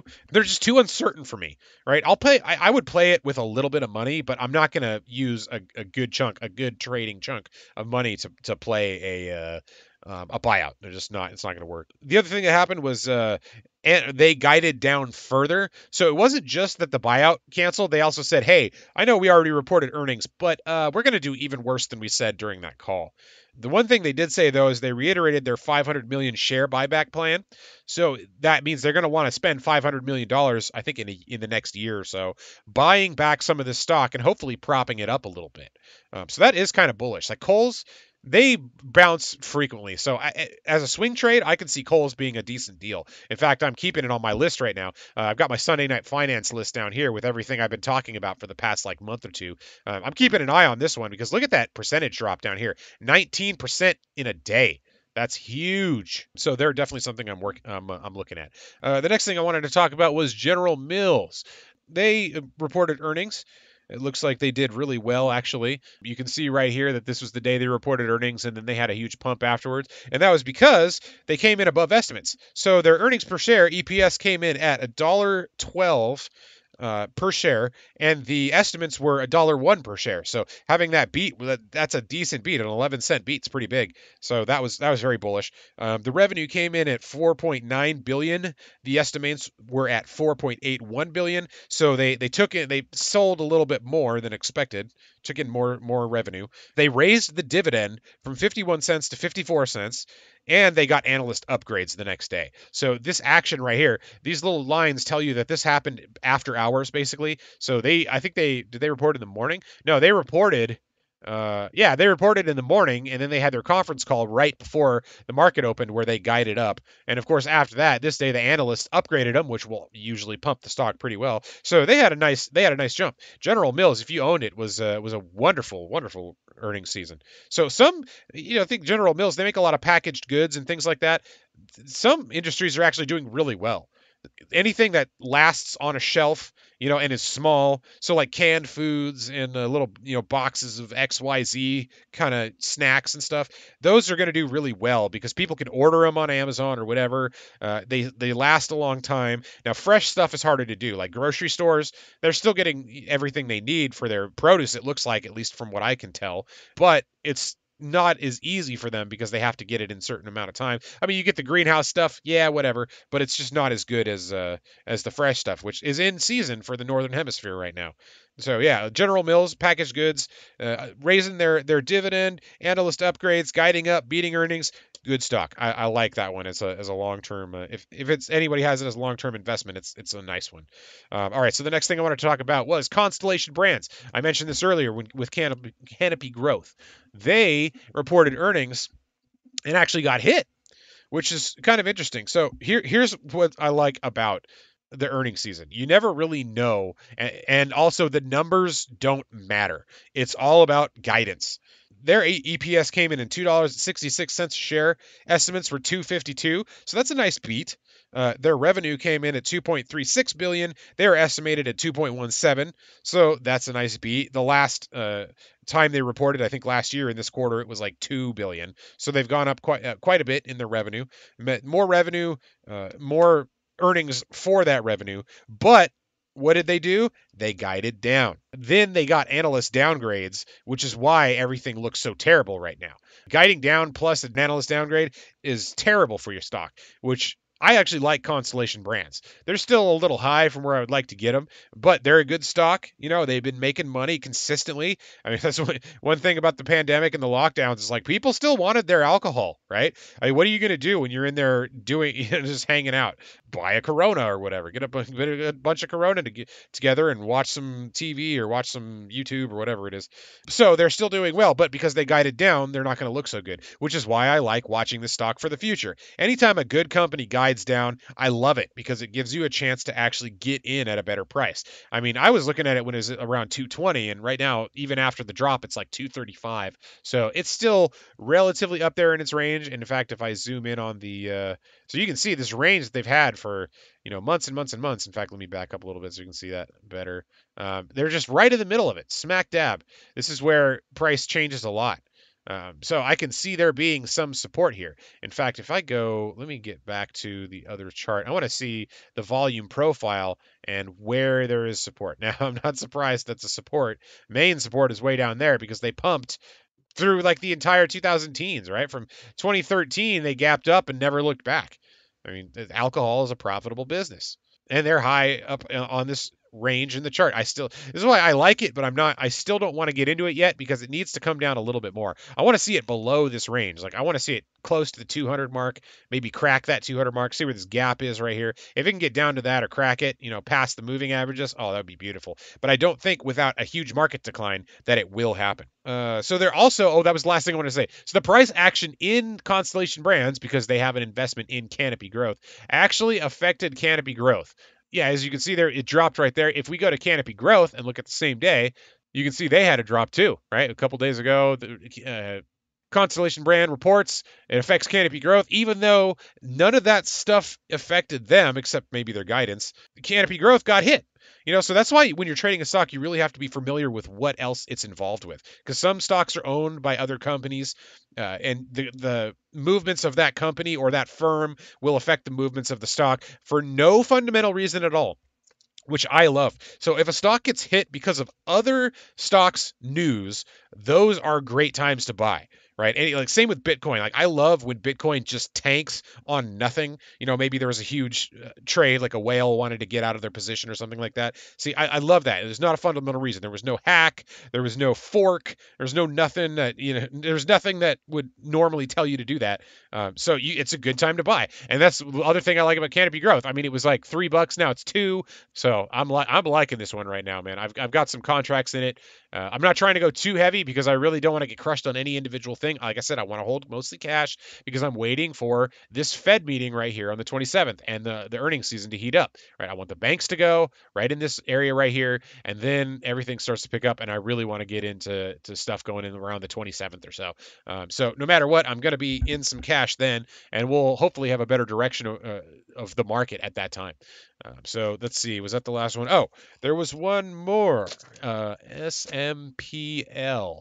So they had an interesting. Oops, I gotta actually click on that. They had an interesting week.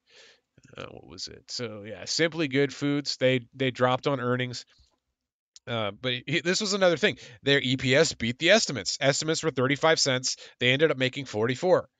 Same thing with the revenue. Revenue was projected to be 294 million, but it ended up being 316 million. So they made more, or they took in more money for their goods. They made more profit because of it. They guided up for the rest of the year. It was supposed to be like a 13 to 15% range of profit, but now they're 14 to 15%. So they're a little bit more confident that they're going to get closer to that 15% mark. They expect adjusted EBITDA to grow slightly less than net sales growth. And they got hammered by the analysts. So really, they did well.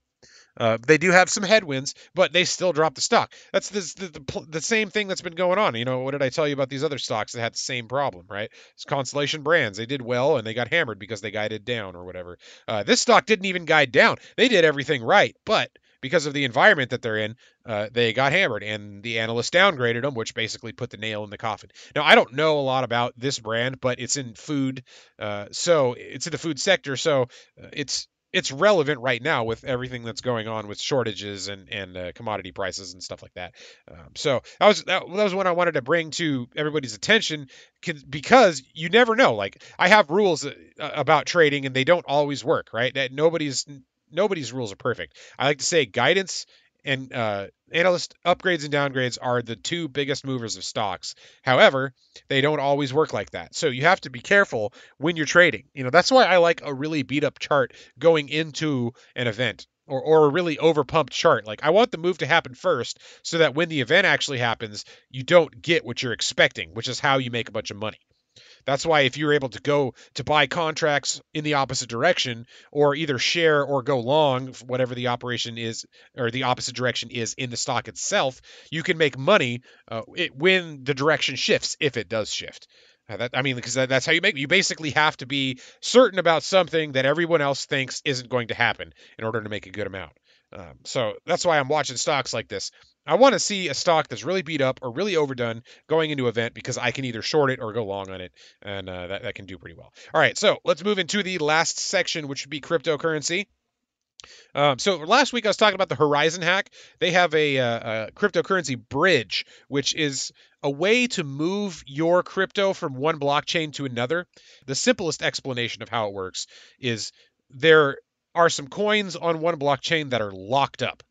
And then on the other blockchain, new coins are minted and you're in the same amount, and then you're able to use your currency on that blockchain. So Horizon, I think, was moving Ethereum over to Binance or something like that. But like I said, those coins are locked up and then new ones are minted. So my question is, what happens to the coins that are locked up? Well, that's what hackers are going for. It's basically just gold kind of sitting behind a wall, right? Like if you're thinking about how people would protect gold, put them in safes, stuff like that, it's almost like you just took some gold and you stuck it behind a wall and said, that's good enough. People can't see it, so we're good. Well, somebody could just come in with anything, a hammer, a screwdriver, and tear up the drywall to get it.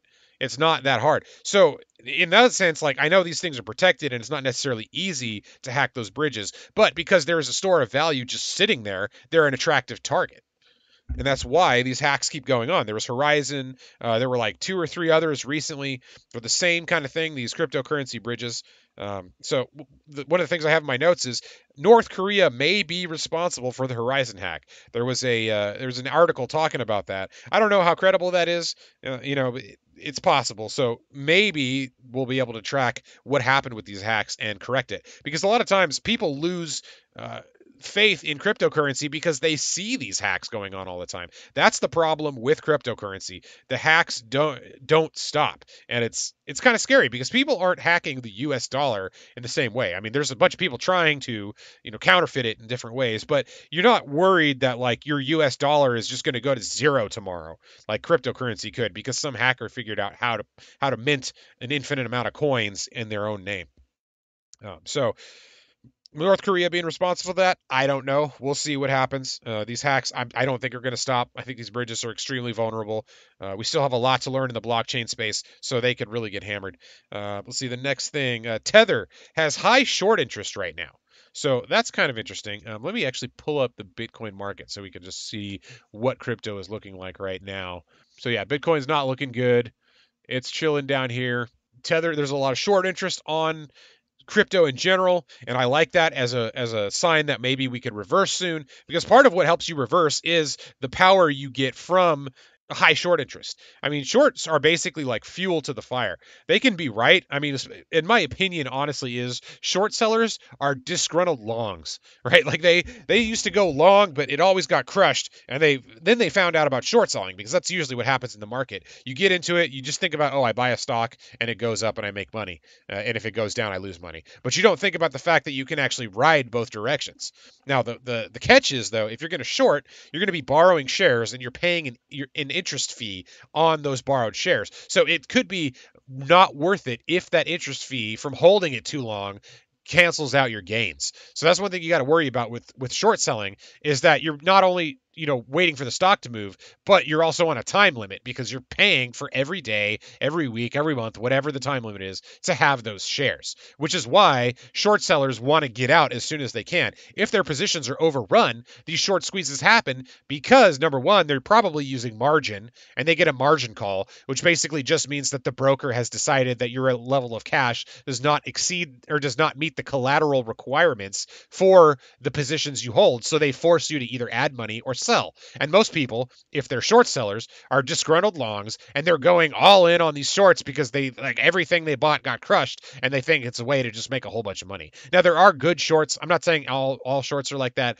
but most short sellers are just disgruntled longs that are providing fuel for the bull markets. Now, I don't think we're going to get that fuel until we shake out all this stuff with the Fed and inflation and everything that's going on right now. But once all that gets settled, or at least settled enough that the market's okay with it, short sellers are going to be the fuel that starts the rally. That's what happened in 2020 with the. Let me switch back to the SPY real quick. If you look at the SPY when we had this giant drop from the pandemic, you can see that the rebound we had was extremely quick.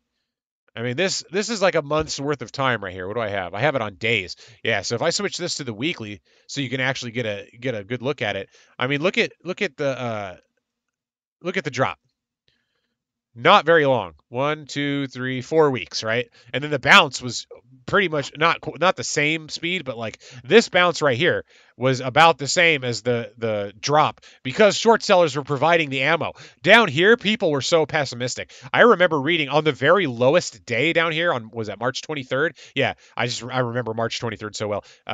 Read an article from I think it was like J.P. Morgan or Citibank or one of the really big investment banks that said, "Oh, this is just the beginning. We have so much more downside from here. Everything's terrible and we're all gonna die." Like basically that article came out right in here. I remember reading that and thinking like, I don't know, man, we've gone pretty low, and they just announced that they're going to be buying junk bonds from all these failing companies. So basically, any company has a way to get out. I don't necessarily think it's going to fall, but because most people were so pessimistic, they shorted the crap out of it and they got squeezed. So you got to watch out for that.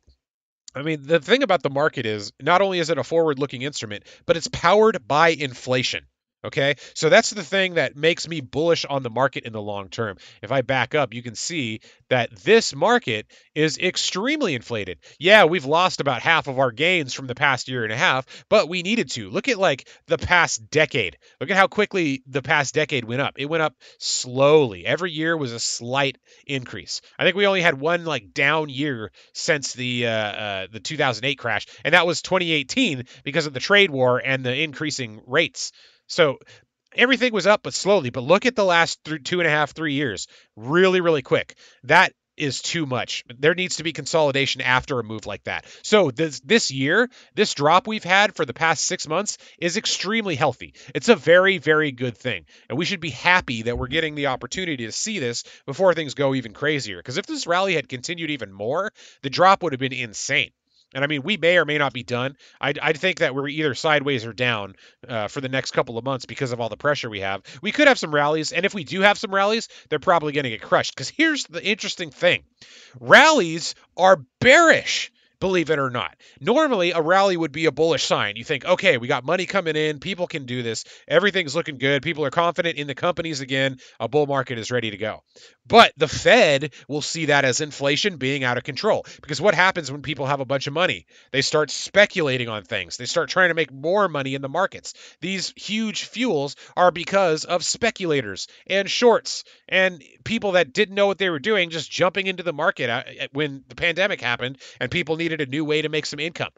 So there is a whole bunch of fuel just sitting there waiting to go, but we have to have the environment, right? We have the fuel, but we need to light the rocket. And the way we're going to light the rocket is if the Fed calms down on their inflation crushing, on quantitative tightening, QT. They're going pretty hard with it right now. They're trying to get interest rates up to higher than they were the last time it overwhelmed the market. They're winding down their buying of bonds, which is the big reason that the stock market is up. I mean, you could think if you have a bunch of debt, you can create a junk bond, sell it to the Fed, and then work on paying that debt down. And now you have some time because the Fed loan will give you more time to pay it off.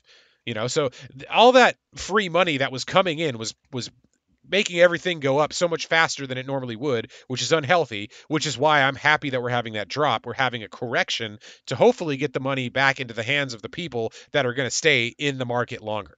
Right? These people, these fair weather fans, they've been mostly squeezed out.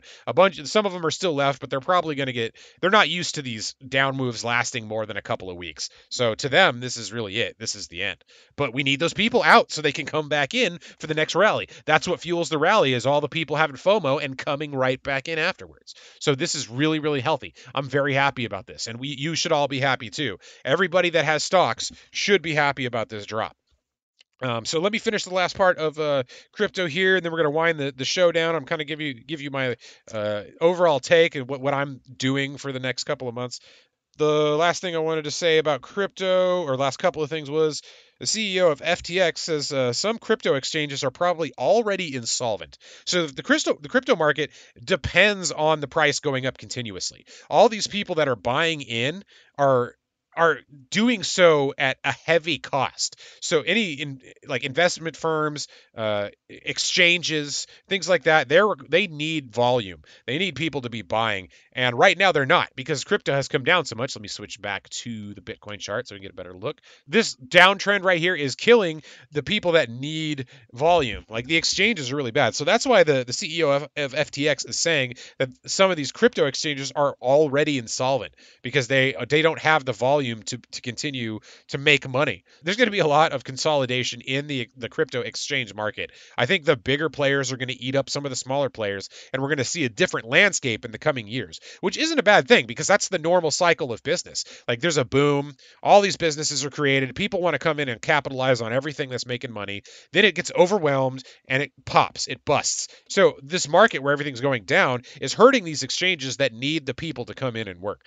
So that's not necessarily a bad thing. That's another bullish sign. Everything bad is good, and everything good is bad. That's going to be the theme of the markets right now, in the crypto market, the stock market, everything, because we don't want things to be too good which because that will incentivize the Fed to pick up the pace and crush the market even harder. We want the Fed to go more dovish. We want them to be more lenient. So we don't want to get too.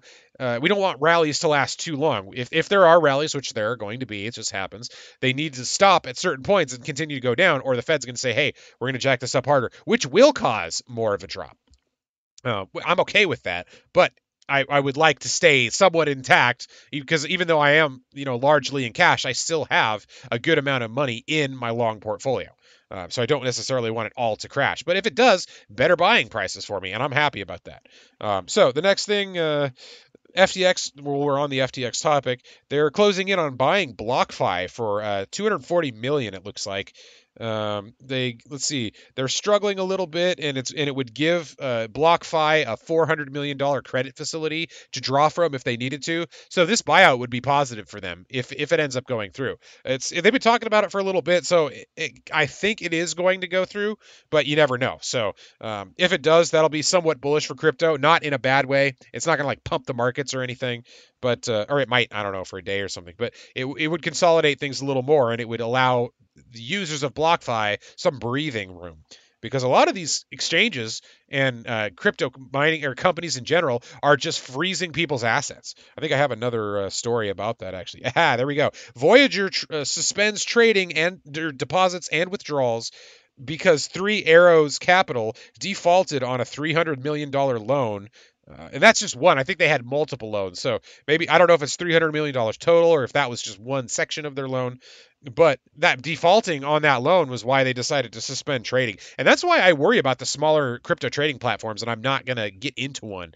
I'm looking at the bigger players because I don't want to get my assets frozen and not be able to take out my money. That's awful to have that happen because you really have no idea what's going to go on. I mean, when a stock halt happens, sometimes the movement after the halt is relieved is insane. Sometimes stocks will drop like 90% or something like that because of the halt and the people that were stuck trying to get out. Because anytime there's a pause in trading, orders build up, right? There are a lot of people will trade with market orders, which basically means just get me the stock at any price, which I don't like market orders. I mean, I use them sometimes when there's high liquidity and the spread is tight. I'll use a market order just because it's easier and I know it's not going to get screwed. But if you put a market order in, you might get a terrible price. Like, let's say there's a stock that's trading at about $50, but the spread is like, 35 for the bid and 80 for the ask, or some like crazy amount like that.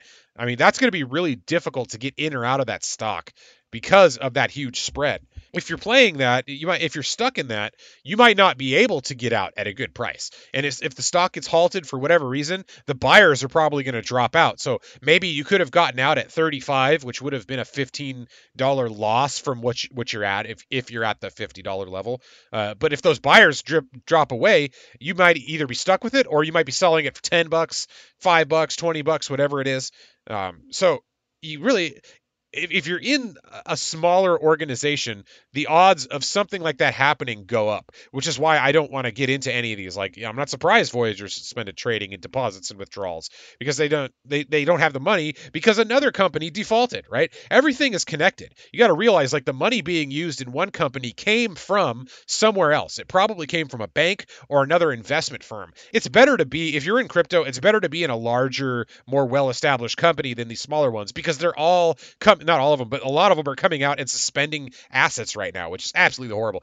The only time I've ever had my assets suspended was when there was an error with Robinhood. During the pandemic, they had like some shutdowns or something like that. That basically the service went out for a couple of days, and I had some trades on. And when the service came back up, my trades were at a terrible. Like, I was up really, really high, actually. I had a nice position in UVXY, which is a volatility product that kind of tracks the market and goes up when things go down. I actually had a really nice temporary short, but I couldn't get out of it because the outage happened during the time that I was profitable. And by the time everything was restored, I was underwater again. And it was very difficult to get out of the position because the spread was huge. So I was basically screwed on that. And then Robinhood had some kind of error and locked up my capital, saying like, oh, there was this like there was like two $8,000 trades that never happened, and you're on the hook for whatever this other amount is. And eventually I was like, none of that was me. I don't know what you're talking about. And they unfroze my assets after that. But by that time, it was so late that the 2020 drop had continued, and I was way underwater. So I just took that loss.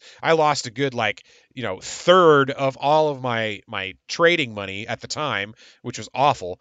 But that happens. So if you're in something like Voyager and all of your assets are frozen, but here's the thing, I knew my assets were gonna be unfrozen soon. I knew it was just an error. But with something like crypto, you have no idea, because the only way these companies would become solvent again is if crypto suddenly pumped. That way they would be able to pay back their loans. They'd have money again. But is that going to happen anytime soon? I don't know. So it's very risky to be in those smaller exchanges for crypto. So my suggestion would be to stay out of them if you can. Okay, so the last thing I wanted to talk about before we wrap this up was centralization. So cryptocurrency is touted as being a decentralized, open, free thing that's supposed to save the world and make it so nothing bad can ever happen again, right? That's the crypto pipe dream, which, you can believe whatever you want about it. I think to some degree that is true, but I think there is a lot of work involved to get it to that point. But with this crypto winter, what's been happening is centralization of assets and power has been going on. The exact thing that cryptocurrency, or at least most cryptocurrencies, say they're trying to avoid is happening. Now, why is that happening?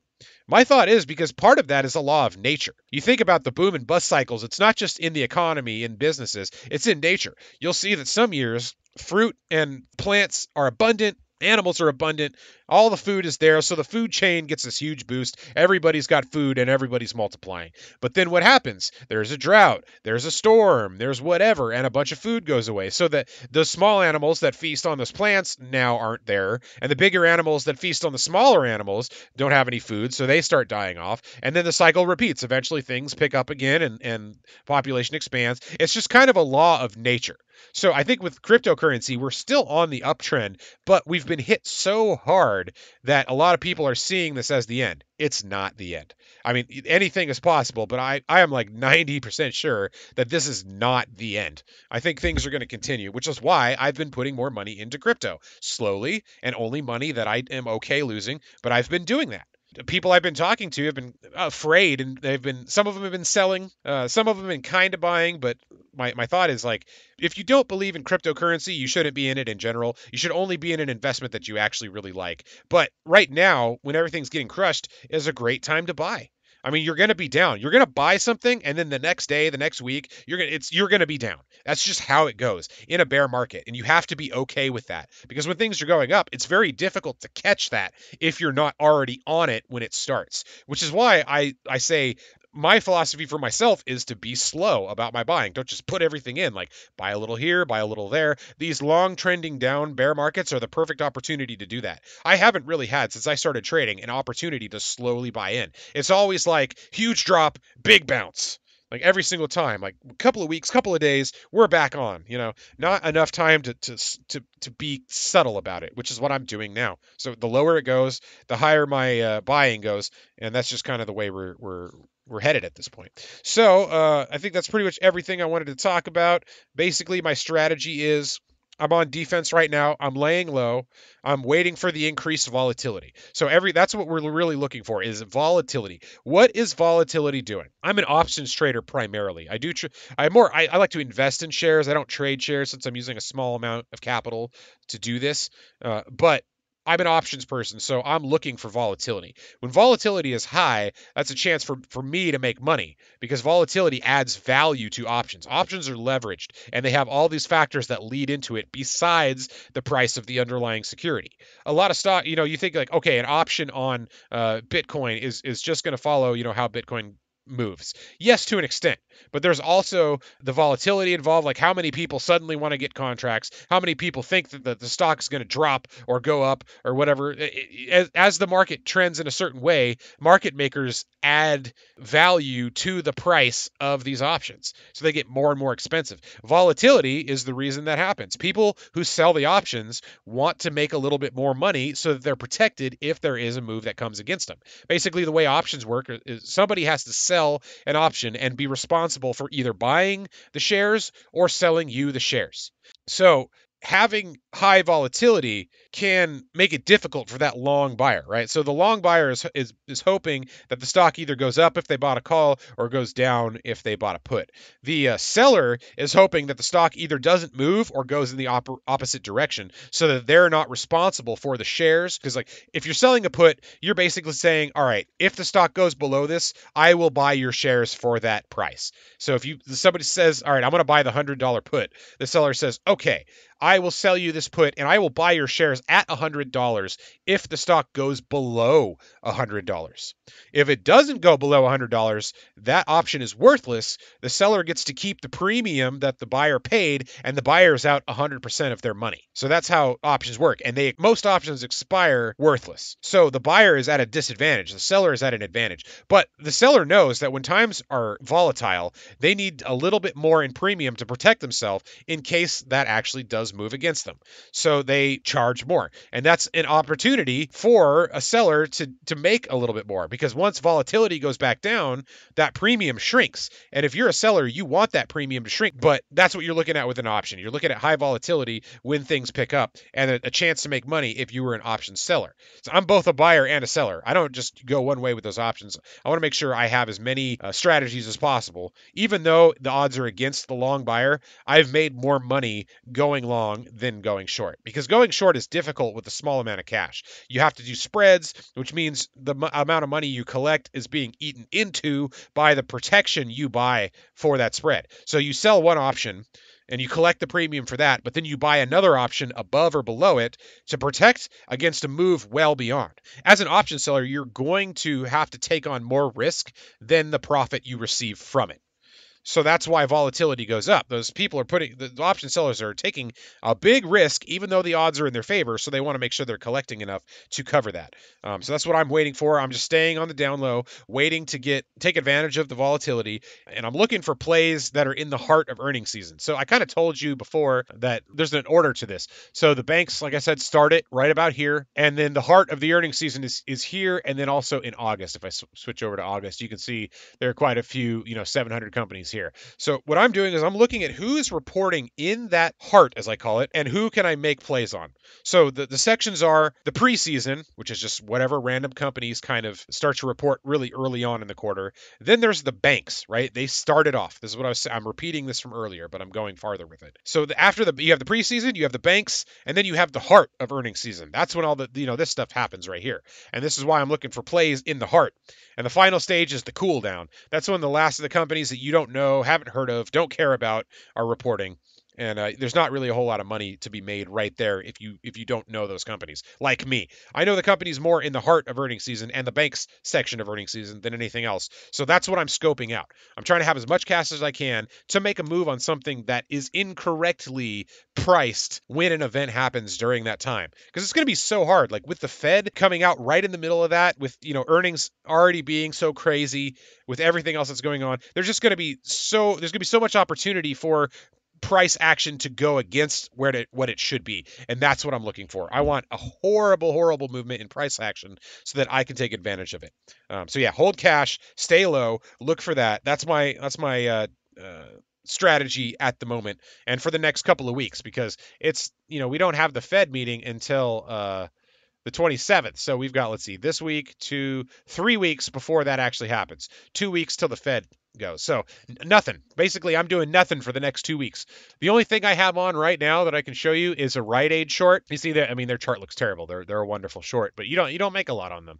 So they had this little pop right here. I think I started shorting in here, but I picked it up right here and bam, it fell the next week. So that short was looking really good. Everything I lost on the pump came right back on the dump. So I'm basically break even. I'm a little bit over break even, I think, right now. But if the market continues to trend down a little bit, then I'm going to take that short off the table close to $6. If I can get it down to $6, especially if it goes below 6, like it went below 6 for a little bit. If it can go down to 6 or below, I'm taking that short off and taking my profits, because that'll be nice. I started that short somewhere around $8 and it's already at 6.85. So the short's doing pretty well. So that's basically it. I'm just kind of hanging out, making these little trades, waiting for the meeting.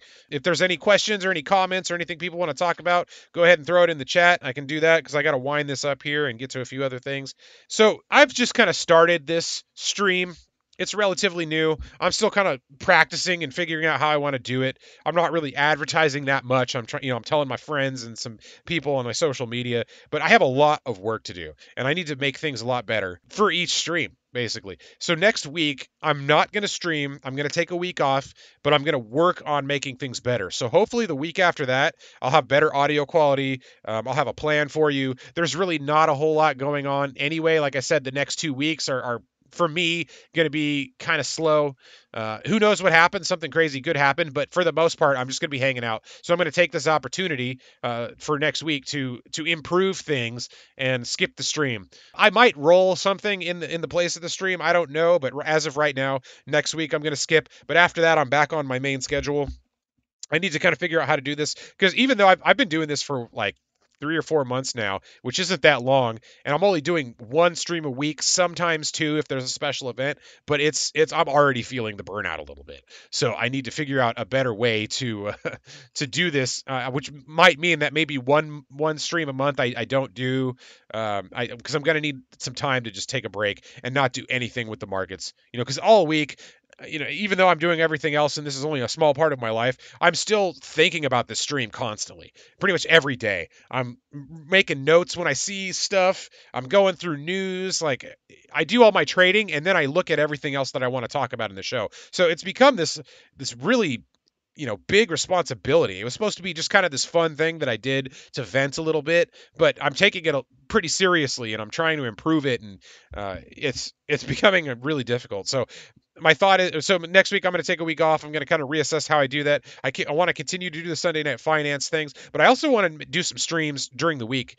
just regularly. I want to try to do some other stuff, maybe some gaming stuff, some just chatting kind of things. Eventually, I want to set up a camera. I'm doing this from this kind of little studio setup that I've got going at a family's house. So I'm trying to improve that a little bit, hopefully put a camera in, but we'll see how that goes. But anyway, point is, next week I'm going to be taking off from the stream. Maybe I'll air some content in the place, maybe not, but after that it's back on. I hope I can see everybody there when it is. Looks like we don't really have any questions. It's kind of a slow day. I'm not surprised. It was a slow week as far as the markets and trading go. So stay safe out there. There's so much FUD going on right now. Fear, uncertainty, and doubt. People pushing that. It's hard to know who to trust. So listen to your gut. Don't completely ignore your mind, but make sure you're being safe with everything. If you don't feel right about an investment, just don't make the investment. Even if you miss out on something and you feel bad, like, oh, I should have done it, only make an investment that you feel good about. Like your mind and your body both agree that it's a good investment. That's what you're looking for. So be safe. Try to do that. Be ready for the volatility that's going to come up, because we have, like, right now, things are moving down, but it's not very extreme. So let me take one last look at the SPY before we head out. You look at, even though the moves have been pretty big in the past few weeks, our range is not that different. This 380 to 370 rate, even though we gap beyond that, it seems like we always come right back to the section. So for the past 1, 2, 3, 4, 5, 6, 7-ish weeks, we've been in this range. So I don't necessarily know if the range is going to stop until we get the crazy earnings and Fed thing going in late July. So that's why I say be safe. Talk to your financial advisors, make sure everything's going good. And if you have some cash and you're making moves, be ready for this, because this is going to be interesting. Even though these next couple of weeks are going to be boring, I guarantee you when things go live in late July, it's going to be a madhouse. So I'm getting ready for that. All right, I'm going to take off, get the rest of my weekend done. Thank you for joining me this week. It was really fun. We had a lot of stuff to talk about, a lot of things to go over, and I'm sure when I come back, it's going to be the same thing. So no market on Monday, no stream next week. Be ready for the slowness and the volatility. I'll see you later. Cheers!